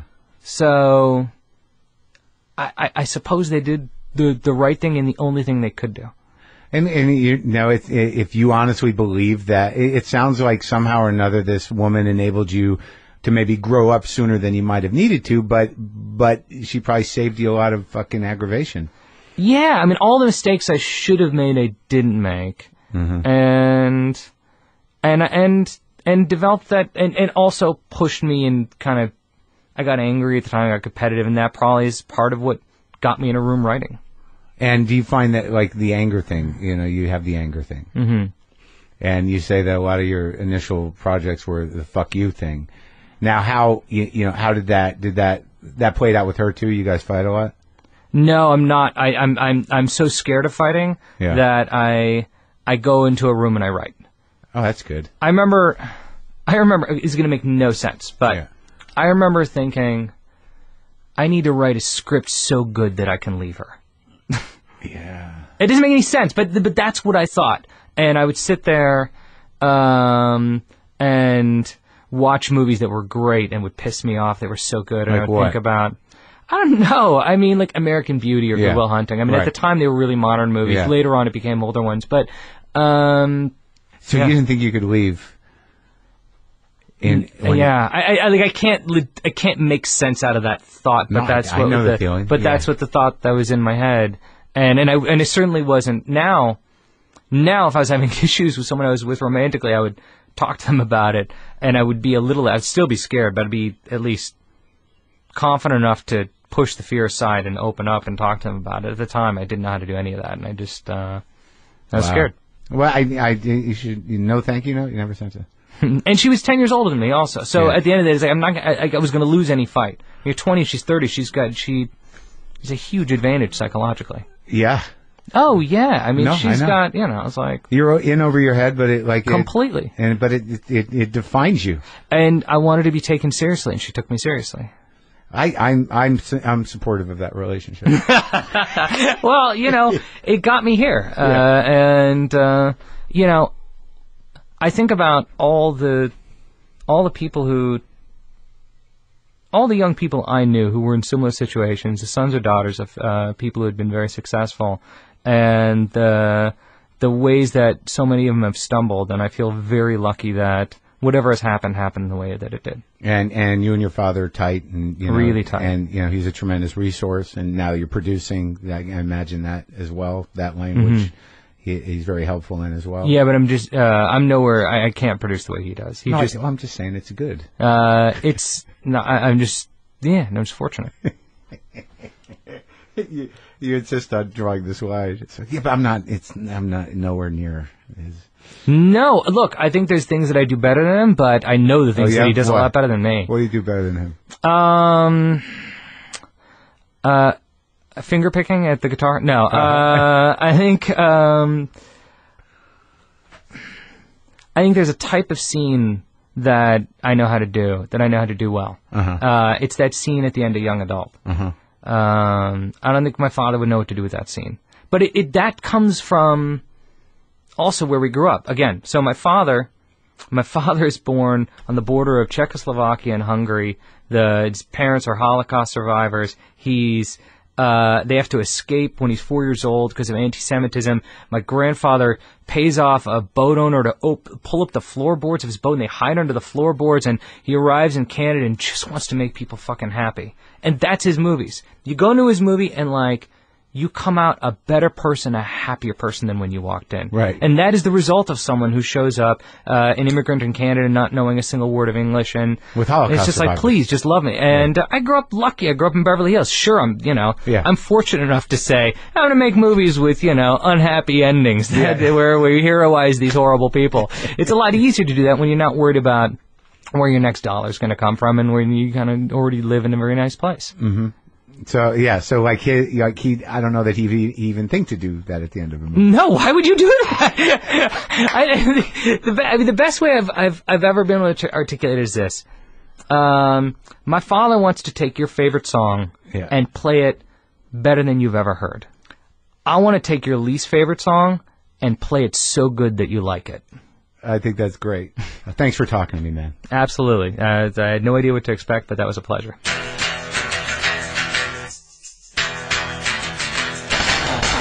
That's it. That's our show.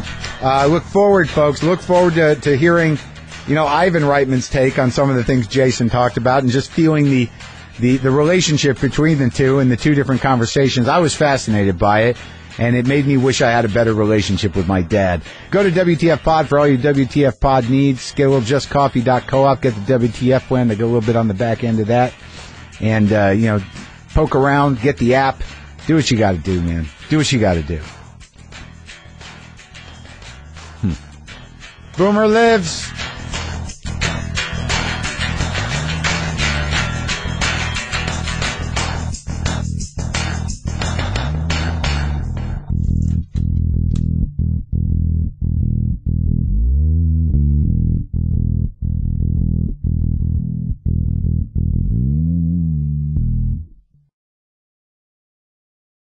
Hey folks, have you ever found yourself doing laundry and thought, hey, where the fuck did all my socks go? If so, you, my friend, have a terrible relationship with your sock drawer. Nice Laundry makes it easy to refresh your sock drawer with high-quality socks and a bunch of bold designs. 6 pairs for just $39. Or make over your entire drawer, which is 18 pairs for $99, a fraction of the price you would normally pay anywhere else. Head to nicelaundry.com/WTF to get free shipping and a bonus pair with your first order. That's nicelaundry.com/WTF for socks. We're also sponsored by those smarty pants at WNYC, the people who bring you Radiolab and Freakonomics Radio. Now they have a WNYC mobile app with the new Discover feature. If you want to listen to great radio, but you're not exactly sure what you should listen to, Discover will build you a custom playlist just for you. Best of all, you can listen offline. You don't need Wi-Fi, and it's free. Download the WNYC app wherever you get your apps. All right, let's start the show. Lock the gate!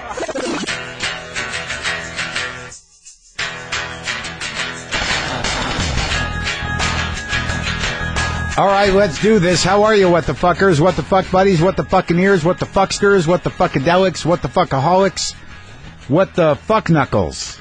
Huh? Where'd that one come from, what the fuckleberry fins? All right, then. This is Marc Maron. This is WTF. Good morning, good evening. Good afternoon. How's everything going? How are you doing on the treadmill, on your run, in your car, in your cubicle? How is it? How is it for you today? Is it okay? All it needs to be is okay. Okay? Okay is good enough. Let that be your slogan. You want to be happy, fine. But if you can be okay, I think you got more going for you. Okay is good enough. Is good enough enough? Sometimes. Is happy a lot to ask for? No. But is it a lot to expect all the time? Yes. All right.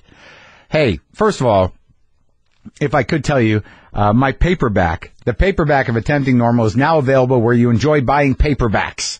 I love the cover. If you didn't get the hardcover, the paperback's nice. It's exciting. If you see me somewhere, I'll sign it for you. Some people are talking about maybe making a poster of that cover. Maybe the publishing house will make a poster of that cover and we can get hold of some of those. But Attempting Normal now available in paperback at bookstores, booksellers of all kinds now. Okay, what else have I got to tell you? It's a weird week, friends. I mean, we had a strange coincidence occur. I had been wanting to talk to Jason Reitman for a while. I enjoy his films. He's made many great movies, in my opinion. He did Juno. He did Thank You for Smoking. He did Up in the Air. Did not see his last one, Labor Day, but I enjoy his films. And as many of you know, he is the son of Ivan Reitman, the producer of Animal House, the director of Ghostbusters, Stripes, Meatballs, Dave. He's got a new film that I watched called Draft Day.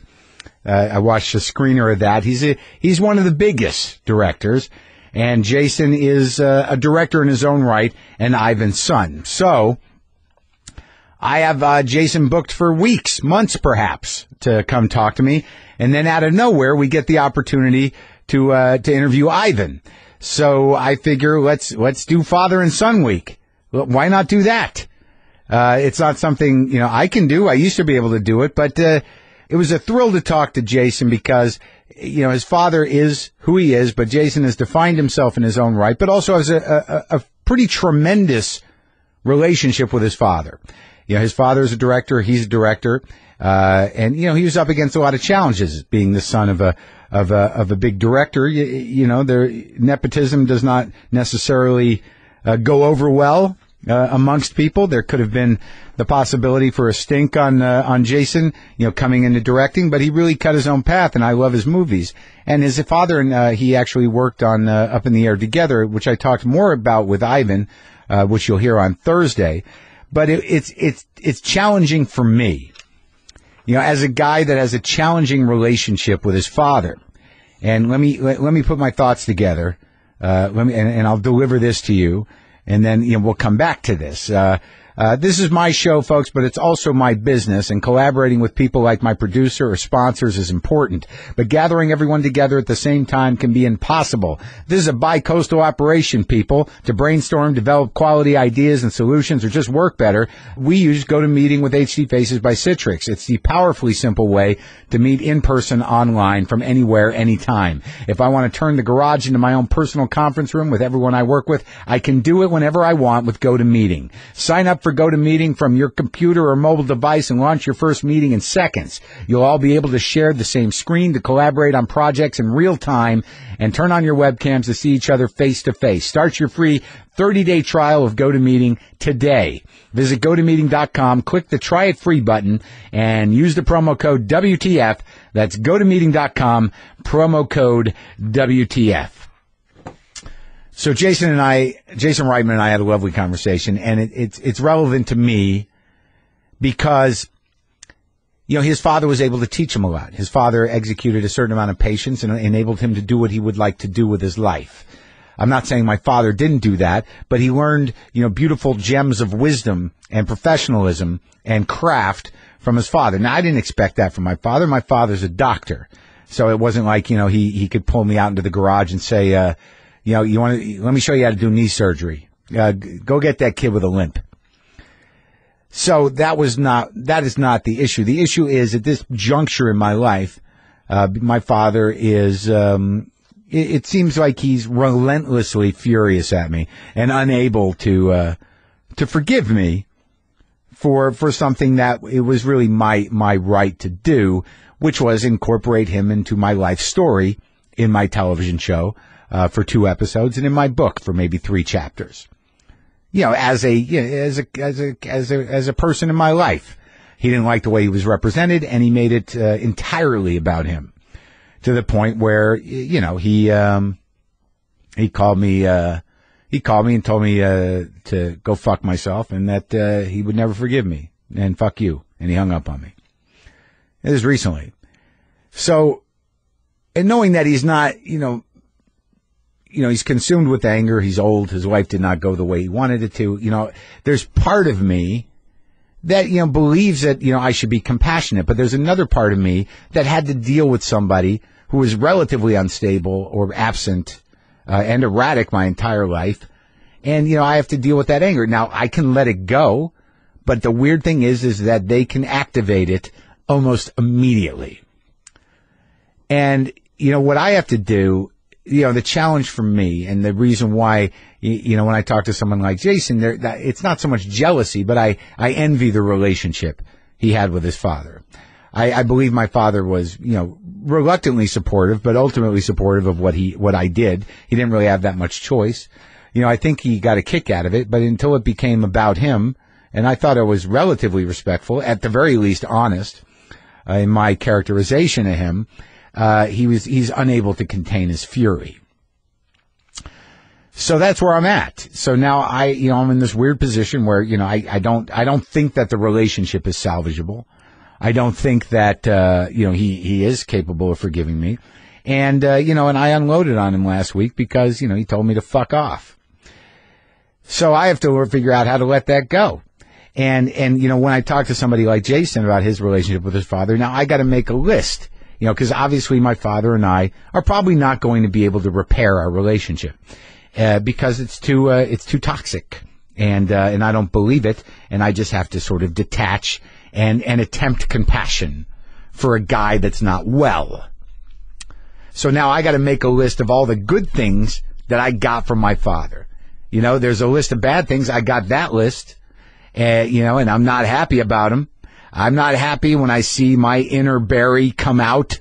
I'm not happy when I see, behavior that was destructive and abusive in my life emit from my brain and my mouth and my body.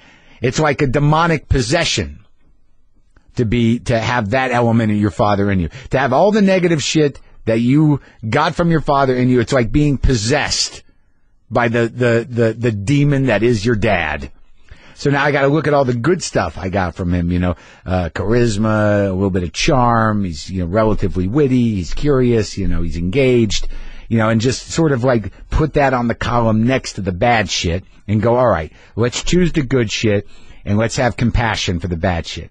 Let's have some forgiveness for the bad shit. Because quite honestly, I don't think that I'm going to be able to forgive myself or stop the behaviors if I don't say like, all right, that's him. Now let me be me. Because I'll tell you, man, as soon as you engage your old man on the level, using the horrible tools he gave you, all the bad shit that you got from your dad, when you turn it on them, oddly, they shut up and they take it. Because you know why? It's like they could say, you're fucked up just like me, but there's got to be some point in there where they're like, my kid just, tore me a new asshole for 20 minutes. That's my boy. He learned it from me. It's sick shit. But today I'm going to try to have some compassion for my old man and let bygones be bygones. And never talk to him again. Look, folks, computers are designed to make things easier. For example, they can change the way you handle your mailing and shipping needs. Use Stamps.com like I do to get 24-hour access to the post office right from your computer. No waiting in line, no hassles. Stamps.com makes mailing and shipping easy. Just use the computer and printer you already have to get official U.S. postage for any letter, any package. Print the postage directly onto envelopes, labels, even plain paper, then hand it to your mail carrier. There's no guesswork. Stamps.com will send you a digital scale that automatically calculates the exact postage you need for any class of mail. You'll never have to go to the post office again. Imagine that freedom. Do you think I know how much postage to put on an envelope full of T-shirts? Of course I don't. That's why I love the scale. Use my promo code WTF for this special offer. Start a no-risk trial with a $110 bonus offer that includes a digital scale and up to $55 free postage. Don't wait, people. Go to Stamps.com. Before you do anything else, click on the microphone at the top of the homepage and type in WTF. That's Stamps.com. Enter WTF. But seriously, folks, it's painful to have problems with your aging parents. And for God's sakes, for your own sake, try to be compassionate. Try to be forgiving, because you don't want to carry that nail in your heart. God damn it. Someone get me the back of a hammer. Could someone get me the back of a soul hammer so I could pull this fucking thing out? Let's talk to Jason Reitman. And on Thursday, we talked to his father, Ivan Reitman. But now we're talking to the younger Reitman.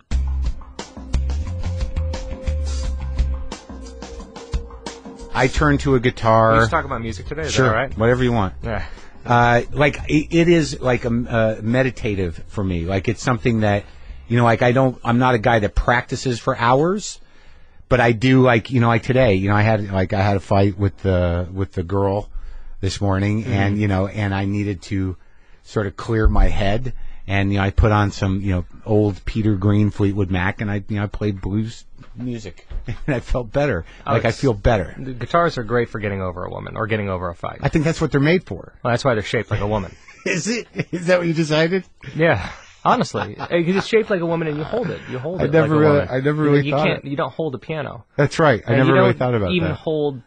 I'm not sure if there is another instrument that you hold the same way. With the guitar, you hold it and you press it against your body. That's right. And you know what your guitar feels like, whereas it feels different from a foreign guitar. Yeah. And when you go into a guitar shop and you pick up a new guitar, it's almost like holding a new woman for as a moment. It's exciting and like this thing illicit about it, and then maybe you will take her home. And, that's right. And then what happens if you start playing the new guitar too much? You almost look in the guitar, the old guitar, and you feel bad. You're like, I better pick up that old guitar. I'm not being good to her. That's true. And it's also, but there's also there's a cock component as well. Right. So it's like you got both things going there. You got male and female. I imagine sometimes, like, I have a nice Martin. You do? That was my first grown-up guitar. But then I also have, like, shitty guitars. I got a, like, $200 classical guitar that's, like, Czech and weird. And but I played a lot. It's fun to play. And I imagine my Martin looking at the Czech guitar and being like, what the fuck? Like, the same way girls look at other girls sometimes and go, why is he with what the fuck townie? Is he? Yeah, exactly. Why do I work so hard to look like this if that's what he's going to wind up with? That cheap whore. I have my dad's guitar from when he was a kid. Was he a guitar player? Yeah, if you can believe it, my father went to college on a music scholarship. He was in a band. They were called the Twin Tone Four. They were a folk group with a pair of identical twins, a gal and my father. Yeah. And my dad played acoustic guitar, and he had this guild that I have now that is 50 years old. Yeah. And how does it sound? It sounds pretty good. It smells better than it sounds. You ever pick up an old guitar and you smell the hole and old wood? Yeah. So it smells great. It looks great. I should put new strings on it. It has old strings on it. And have you gotten it tweaked? Is the action good? Is it the neck is fairly bent. There was a hole that I had fixed. There's one hole that's kind of nice. There's another hole that needed to be fixed. Right. And I got it fixed down in at McCabe's. Down in Santa Monica. Yeah. And it's fun to get a guitar fixed. Yeah, it is. Like you're restoring it. Exactly. And what I love about that one is more imagining my father holding it. Mm-hmm. Like, my father held that guitar before I was a figment in his imagination, before being a filmmaker was a figment in his imagination. So my father went to college and was a music major and then started a film club, and that's how he begins. Sorry, I'm not even sure. Are you going? Do you want to go? Do you want to start this, or are we started? Oh, no, we're done. We're started. Yeah, we're good. Good. All right, cool. Yeah. But it's interesting to know that, that the evolution of the creative spirit, especially from, somebody who's, your father or relative, that, early on, that he was always, that his creativity was what was driving him. Right. And that like, there was never this, you don't have this story where it's like, well, my father was a lawyer. At some point, he decided that he was going to be an artist. Well, his story of becoming an artist is actually quite great. And I'm going to talk to him, And it says, you're going to talk to him? Yeah. Oh, when? I think tomorrow. Am I just a pre-interview for him? No, it happened coincidentally. You really? were booked. Yeah, it was the weirdest thing. That's We've fantastic. had you on the books for weeks. Right. So, like, out of nowhere, they're like, well, Ivan Reitman might do this. I'm like, that'd be great. I'm going to talk to his son the day. I'm going to steal every one of his stories. You're going to hijack everything he's going to go. He's like, well, it's funny you should mention. You're like, I've already heard that. Do you have anything else? Yeah. Your son's already covered that. I heard about your guild. When did you buy that guild guitar? Oh, Only ask him about music. That'd be great. He now has an ovation, a big round back ovation, but he barely gets into that. But it's fun when he does. I mean, that's that thing, and anyone who's played guitar, you can go away for a year or two, and still you'll pick it up, and there'll be certain muscle memory that your left hand will still remember, your right hand will still remember, and I see that, and I know it's old for him. I know it's decades old now, but I still see his fingers go to hit things and then miss things, and he gets frustrated. Was he good? Like, was he a picker? Was he a strummer? He wasn't a picker, but I think he was good. I think he got really into different tunings and different chord structure. Oh, really? Yeah, I think, so he was doing this in the late 60s, so those guys that you were talking about, those folk musicians... Llewyn Davis. ...were really influenced. Yeah, exactly. So I think that's what influenced the style of his play. That's amazing, because alternate tunings are baffling to me. I can't... They're completely baffling. I've tried it with a slide, like the open D, I think, that some guy taught me, and it's really fun to do, but I don't have the focus to sort of commit to sort of... evolving. Like, I can evolve with licks. Like, I can learn new licks when I hear them, and like phrasing and stuff. I've gotten some growth there. But the idea of sitting down and practicing 2 hours a day. Do you speak any other languages? No. I think it's similar. Do you? Well, I speak a little bit of French because I learned it in school, and my mom's French Canadian. But I think in English. I talk in English. I struggle to work with people who don't speak English perfectly, and it is my language, is what I rely on. Right. And when it comes to a guitar, I rely on a classic tuning. That's right. And also, like, with language, it's almost mathematics to me. I'm not sure my grammar is that great in general. I mean, as a writer, I'm not sure. I think the reason I couldn't wrap my brain around language is that tenses are relatively unimportant to me. I have a poetic sensibility. If I can get what I need to get across, I'm fine. But when you put it down on paper and you got to sit and figure out, tenses, pronouns, as is, was, all that shit. Like, there's some things that just aren't clear to me. I bet it's more important to you than you let on. Maybe. And maybe classical tense is not as important to you, but you wouldn't be a comedian and you wouldn't be interested in doing what you're doing right now if words were important to you. Words are important. Grammar's tricky. Yeah, but you're just using grammar in an innovative way. Right. I mean, the way you attack people, the way you make people. I mean, look, your job and my job are similar in that our jobs are to manipulate people, to get people to do things that they don't want to do involuntarily. Is that it? You have more confidence, so you go into the room with the people and do it right to them. I have less confidence, so I hide away in a cave. I make my film, and then I show it to people, and I'm not even in the room when it happens. Right. Well, the difference there is, like, whether it's manipulate, like an element of what I do is like, please accept me. At least you have the distance to go, like my movie. But if you're not telling the truth, are you saying accept me, or are you saying accept this version that I'll present? Well, no, I do tell the truth, That's true. And it's like I sort of defy them. I think there's a lot of sort of like, you still like me now? I mean, do you understand me? It's my struggle to be understood and accepted is what my creativity is compelled by. That's interesting. Now, do you identify yourself as the person on stage as a 100% match to who you are in real life? Close. It's close. There are things that, over time I've grown to realize, like, that's not entertaining. I'm sorry. Did you come here to laugh and be entertained? Exactly. You missed the point. Yeah. Sorry. Bitterness, sadness, inability to make a decision. Those aren't entertaining ideas. How long did it take to get there? To figure that stuff out? Yeah, and to be yourself on stage and to recognize how important that was. Like 20 years, 24 years for it to really settle in. It wasn't until I sort of was realized that the way I thought and the way I put myself out in the world through this podcast was something that some people liked. Like, I don't think I was ever in it to entertain as much as I was to express myself. Right. I never thought like I'm a song and dance man. I thought this was the stage where I could get ideas across and sort of work through my own shit and find myself. That was the drive. And a big part of it was, I'm going to challenge them and see if they come back. I'm going to be as aggressive as possible. And the game was for a while. Do you still love me now? Do you still? It was for a while. It was for a while, and that was in all my relationships. But that's just like manifesting, historical family drama. So do you think you would do that romantically?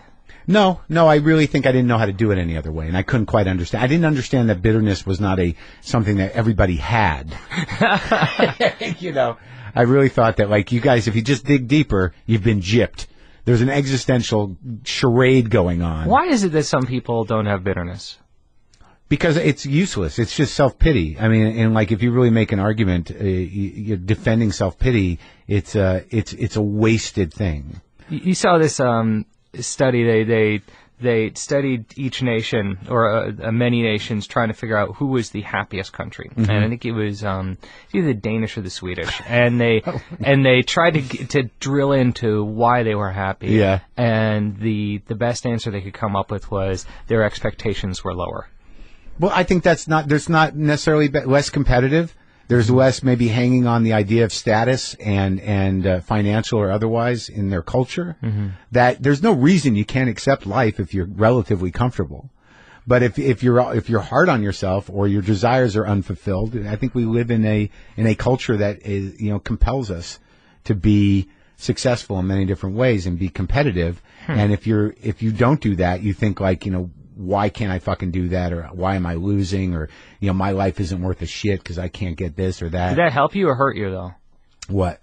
That all these things that you just talked about. The understanding of that? No, I think growing up in a nation where these were kind of the prescribed ideas and these are the things that drove you, at the end of the day, are you happy you grew up here? I mean, did you need to live in a competitive environment to become the person you are? No, I'm not thrilled that I grew up with... You wish you were Swedish? Yeah, maybe a little bit. Had a little bit of that in me. I don't think my problems are innately with the culture as much as they are with my own individual upbringing. I obviously America is a very exciting place, and there's a lot of things that happened here that are great, creatively and otherwise, and there was a freedom here to do what I wanted to do once you find your way.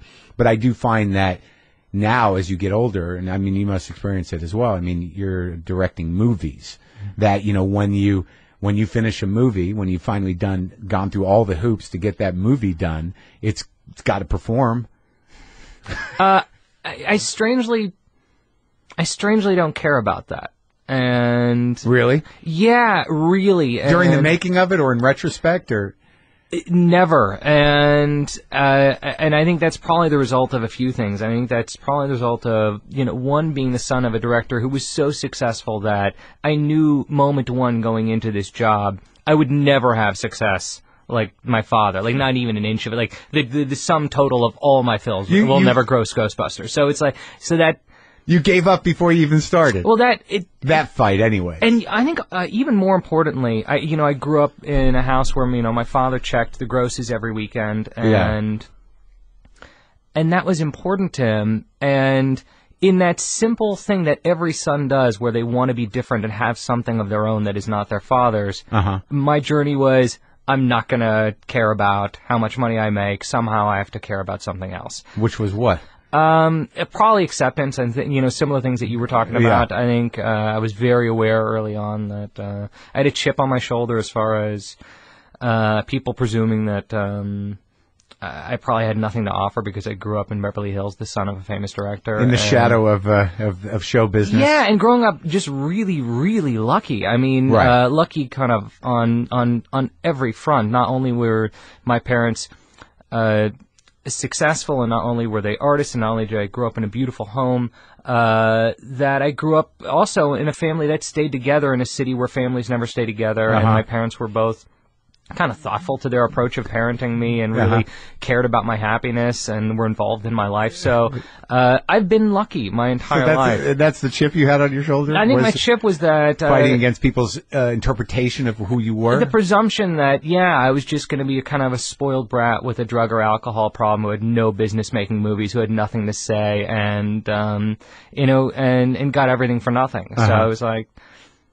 No, fuck you. I'm gonna make a great film. Yeah, I'm gonna be a good guy and make a good movie. And I'm gonna try to go to Sundance. I'm gonna try to go to these film festivals. And it's interesting. I think that really fueled a lot of making short films and making my first few features was fuck you. I can actually make one of these things. And then I made a few films. That's a great thing to be fueled by. Well, I don't know. It is. Come on. No, but I mean, look, I just asked you the same question, and your response was, I wish I grew up in Sweden. So we could say, hey, it's that energy that gets us cooking. But frankly, I was very fortunate. My first 3 movies were all well received, and 2 of them made a ton of money. And Up in the Air and Juno. And Juno, right. and Thank You for Smoking made money. I mean, I like that movie. We made for $5 million, and it grossed plenty more than that. So, and I'm not as angry as I probably was 10 years ago.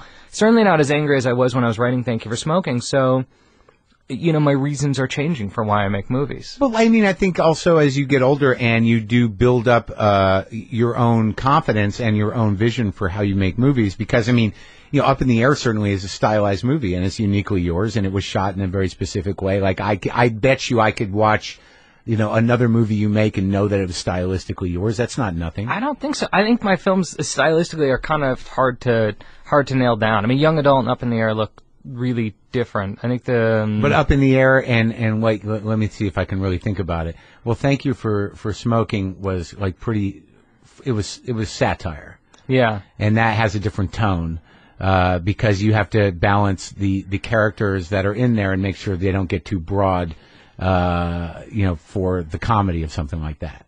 Right? Right.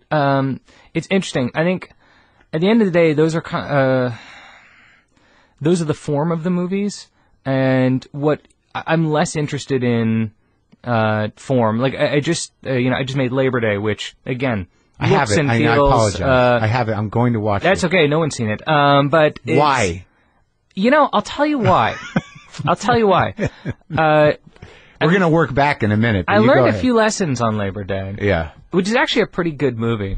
It's got great actors in it. I don't know. I just you know what the weird thing is I get the screeners, right? Yeah. And I'm going through the screeners. Yeah. And I hit Labor Day. I'm like, no one said anything about it. I've not heard anything about this movie. Right. It's got Josh Brolin in it. How can it be, how could it be bad? Why? And I was compelled to it. I just didn't get to it. My father actually said the smartest thing about that film to me. Yeah. And he said, they marketed this movie about a romance between a man and a woman, and you didn't really go into that making that movie. You made a movie about the kid that's in that house. And it's true. 10 minutes before the end of that movie, you don't really see Josh and Kate ever again. Yeah. It's really about this kid's story. Yeah. And there's a bunch of reasons I wanted to make it, but the form wasn't one of them. I wasn't interested in making a timepiece. I wasn't interested in making a love story. There was just some innate stuff. And I think that goes for all of them. Juno, it's not like I wanted to make a movie about teen pregnancy. It's not like I wanted to... No, and I didn't mean to trivialize it by talking about style or what the movie, or tone of the movie, but I mean... I didn't take it as trivial. Trivializing? No, I think a lot of filmmakers pursue things because of style. Like, I've talked to directors before who would say, I really want to make a Western, and like that's just never... entered my head for a second. I think Juno's hard to define, and I think that's what made it such a great movie and a precious movie. And precious is a good word. That because what you're dealing with is that the way the dialogue was structured was tricky because it operated at a very clip pace, right? And all the characters were very forthright, and there was a rhythm to the actual dialogue of the movie that you honored. And whether, it was, the reality frame of it, didn't really matter because the characters were so engaging and full of humanity that it would have been hard to categorize that movie as anything other than this is a unique piece of film. I mean, it's not a teen pregnancy movie. It's a family movie. I made that movie for one scene. There's a scene towards the end where, Juno shows up at Jason Bateman's house. Ellen Page shows up at Jason Bateman's house. They wind up in his basement, and they start slow dancing. And you wonder for a moment if Bateman is taking a pass at her. This girl who's underage and holding the unborn child, carrying the unborn child that he and his wife are supposed to adopt. Right. And it's icky and uncomfortable. And she wanted so much to be an adult and taken seriously, and he doesn't want to grow up and is terrified of becoming a father, and all that stuff plays through this weird sexual icky moment, and that I liked. And that was it. When you read it, that was what you decided? Oh, that was it. That was... I want to direct this movie for I this need moment. to direct that scene. In the same way that Up in the Air is a movie about a guy showing up at a woman's door, and that was it. That's the movie. It's the whole magic trick. I mean, sometimes I'm sure you've had stories that you tell on stage where you work for 20 minutes then it's all leading up to one idea and one moment because you're taking the audience through a lot of places, and often you're using all sorts of motifs that the audience is used to seeing in a movie. And that's right, come along with me, fall into this, come through that, start to feel these things, laugh at this, become emotional at that, just so you can get them to a point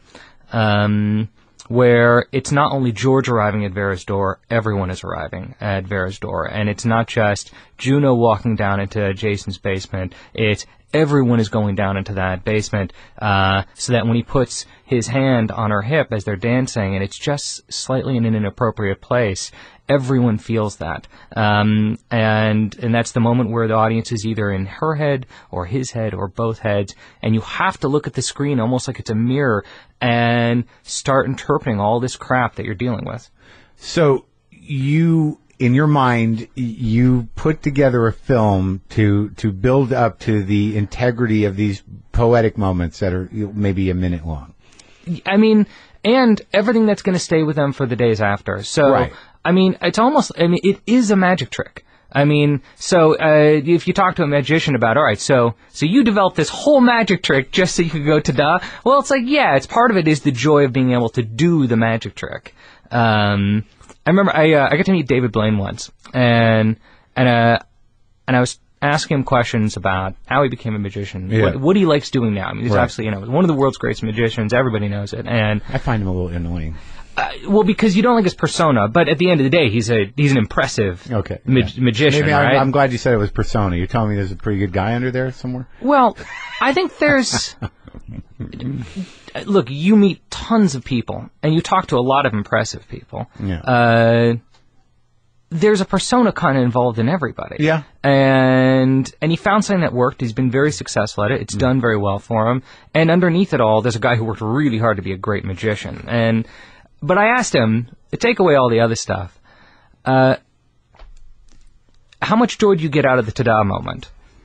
And he said he didn't really care about it. He's done it so much that now it's the craft of getting there and how often. I would imagine it's like a joke that you've told so many times. That the actual getting of the laugh is not the big payoff. Is incidental. So there is a passion for, so it's not just about that minute, even though that's probably why I make the movie in the first place. And I judge my success by whether it worked in that moment. There is also a joy of, can I become a skillful enough filmmaker to pull off all these things to get there? So to tell the story in a way and use music in a way and get the type of performances and cut it together so that I have you through all these complicated moves to get you to that moment.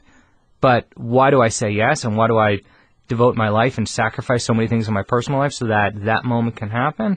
It's that, and that's what sets those movies apart from the ones that I don't make. But the thing is that there's no way. I mean, I understand your attraction to that moment in making the movie, but to create and sort of explore the psychology of that Clooney character. Throughout the movie, that would appear to be avoiding something or dead or inside or somewhat insulated emotionally, and how you do that visually. And I mean, you can't trivialize any of that. I mean, I'm not trivializing. I guess I make that's all just part of the work. But how do you think about that stuff? I understand you're leading up to this moment, but when you make decisions about him standing in front of that board at the end, I mean, is that innate, or do you storyboard? I'll take it back to your earlier question about when we were talking about word choice. And you said that you don't care for grammar, or that it's not important to you. Right. And I think the grammar is really important to you. You're using it in your own way.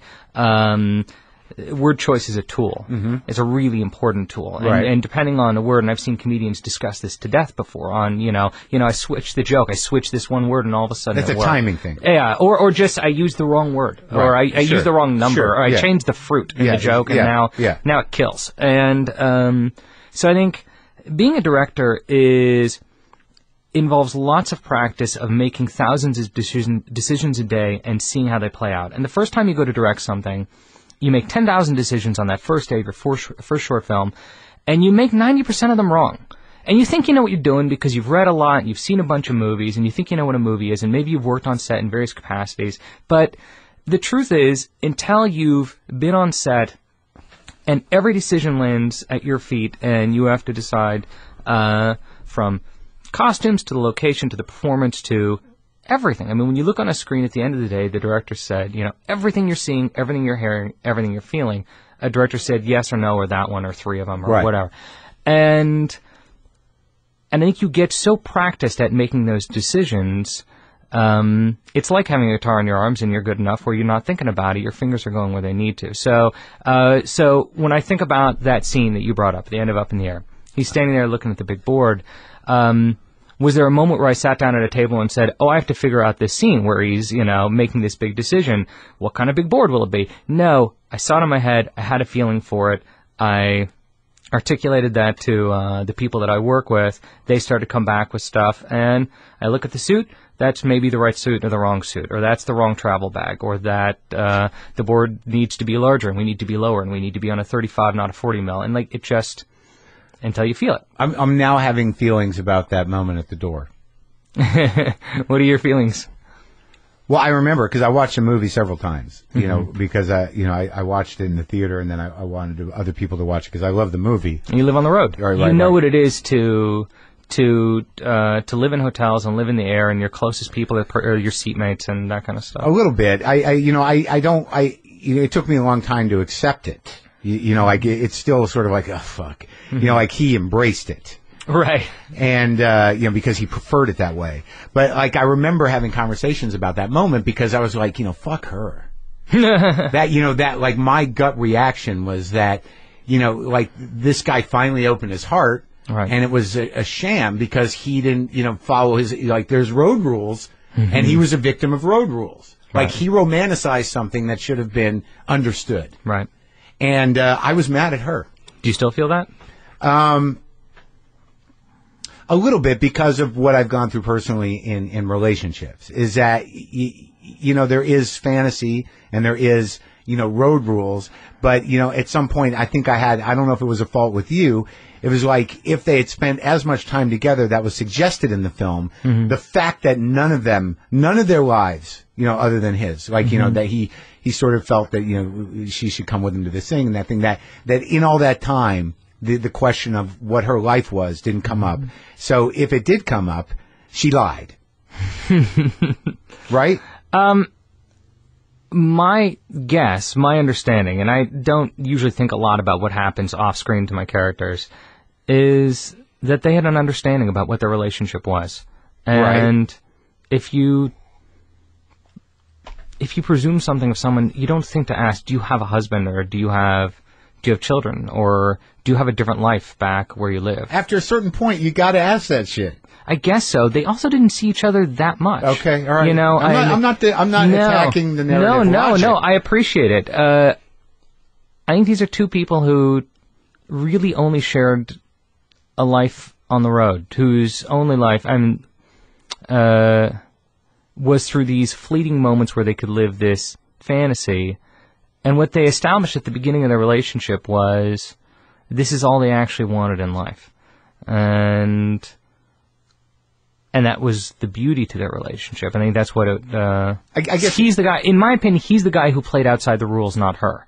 He's the guy who asked for something that they never agreed upon, not her. Well, I get that, but this is a person, in my mind, this is a person that once she... goes in that car to the airport, consciously takes her 2 rings off. Yeah. Okay. Or 1, depending on, what kind of gal she is. Yeah, exactly. Yeah. And engages in this thing. Right. So. What if she's a woman who doesn't wear a ring? Okay. Like a man. But no, but I think that's actually a really important point. There's guys I know who wear rings and there's guys who don't. But he wasn't living a lie. He was not lying. He was only lying when he showed up at her door asking for something that was not true to their relationship. Okay, fine. Do you know what I mean? They had agreed upon... He was lying because he fell in love, is what you're saying. He's lying because he asked for, or he demanded love. Because he felt it. He misread it. She was too good. She would have said that love is what they experience in their relationship, meeting at hotels and having these moments and living in the moment and not being locked down by other, all that bullshit is what she would say. Well, that's fine, but then, it's like, who are you really? Who are we really? I think that's a great question. No, I do. And that's kind of what I'm asking the audience. And look, I don't have all the answers here. I mean, I think there's a lot of filmmakers who make movies because they say, I have the answer, this is it. No, I appreciate that. I think it's better to go that way. The example is Michael Moore, in the documentary sense, but even in narrative film, there's filmmakers where you feel, Oliver Stone is saying, no, this is the truth, this is the answer. Right. I'm boggled. I mean, I make movies because I have questions that I want to ask, and I don't know the answers, and I usually leave the characters at the end in a place of, I don't know, they don't know, and presumably the audience doesn't know either, but here's a new way of thinking about it. No, and I appreciate that. I think that, problem solving or going on a journey through art and through expression without having those answers is probably the way to go. Do you know what I mean? I don't think that, controlling... Depending on what you do. What you want to do. I mean, if you want to just make money and make people laugh or make, people, odd, then you make other movies. I have nothing against that. But you're dealing with the imperfections of the human spirit. Right. And the challenges of the human spirit. This is at least the stuff that worries me day to day. Well, yeah, but even Juno, the challenge of the human spirit in that, one of the amazing things about that movie was the acceptance of her family. Despite, what would, I know. what you would appear, yeah. But what you would think would be, a really problematic thing that, whether it was, within those characters, I think it was grounded, but, would that be the story in most cases? Probably not. No. But for the comedy and well, there's no reason to know, but I think that was one of the great things about, there was a lot of heart in that movie. Right. And it made sense. It was not sappy. It wasn't saccharine. And it could have tipped that way if Do you feel if you split didn't handle by heart and cynicism? Personally? No, I'm sort of the softie with it. I don't mind being jerked around. In my real life, I find that there's a constant struggle. I'm a difficult man. So, But you don't think of yourself as cynical though. I'm not cynical, I'm stubborn. I keep trying. You know what I mean? I do try, but I think the thing that gets me is old patterns. And to break old patterns of stubbornness or defensiveness is tricky. To open your heart is tricky, which is maybe why for me. Yeah. And it's also you got to get past your own bullshit. I mean, it's innately scary, but how many layers, how does that fear represent itself in you? How complicated is that fear? Right. How do you know when you're being honest about your heart? How many layers of guardedness is there? Right. I'm always surprised. Right. You? Oh, of course. No, it's the scariest thing it's the scariest thing to do. Are you married? I was. How long did that last? I was married 7 years. We were together 10 years. You got kids? I have a daughter, yeah. Yeah? And is everything getting along all right? Yeah, we actually do get along pretty well. You kind of have to after a point, don't you? Well, I think we did the work before our divorce to ensure that we would get along after the divorce. Yeah? Yeah. Well, that's responsible and commendable. Well, I think we both love our daughter, and I think that's key to it. So how are you in approaching relationship now? I'm still figuring it out. I mean, my story's weird. Very in brief, when I was 16, I started dating someone who was 10 years older than me, and I moved in with her while I was still in high school, and I stayed with her for 7 years. So from 16 to 23, I'm with one woman who goes from 26 to 36. And then 26 to 33. We were together for 7 years. Yeah. So. And then we broke up, and I moved into an apartment, fell in love with my next door neighbor, and married her. And I was with her for 10 years. So. How long in between? I moved into an apartment. And I started dating my next door neighbor immediately. Yeah. So you're a little fucked up. Yeah, I mean, clearly, but otherwise, what would I have to say? Why would I make movies? But yeah, I've been trying to figure out dating, since then. So when you were, let's go back professionally and otherwise. So you grew up in Beverly Hills. Ivan Reitman's your dad. Yeah. And so you're on set probably as every long second I can. As long as you can remember. As far back as you can remember. I have photos of me as a baby on the set of Animal House. Really? Yeah. So you grew up on set? Yes. And if it was the summer, I was there every day. If it was during the school year, like Ghostbusters, I would go to New York once a month and spend a week. So you spend time, you're watching and interacting with John Belushi, Bill Murray, Aykroyd, and all these people that were in your father's movies. Yes. And you're seeing how comedy works, fundamentally. Yeah. You're seeing how the repetition of film works, right? And how the sort of like draining process of, and then it's a job, right? It's a job that people do. Like it's not just this piece of magic that happens. It's and your father's friendly to you, and he's supportive, and he loves having you around. Yeah, that's sweet. You have what? You have 2 sisters, right? Yeah, exactly. Are they there too? Yeah, I have one sister who's 3 years younger than me. One of them's on TV, right? Yeah, her name's Catherine Reitman. She's very, very funny. Yeah, and then I have a sister who's 12 years younger than me, and she's a nurse, and she just had her first baby. And Catherine just had her first baby. They're both new parents. All right, so you knew early on that you wanted to do this.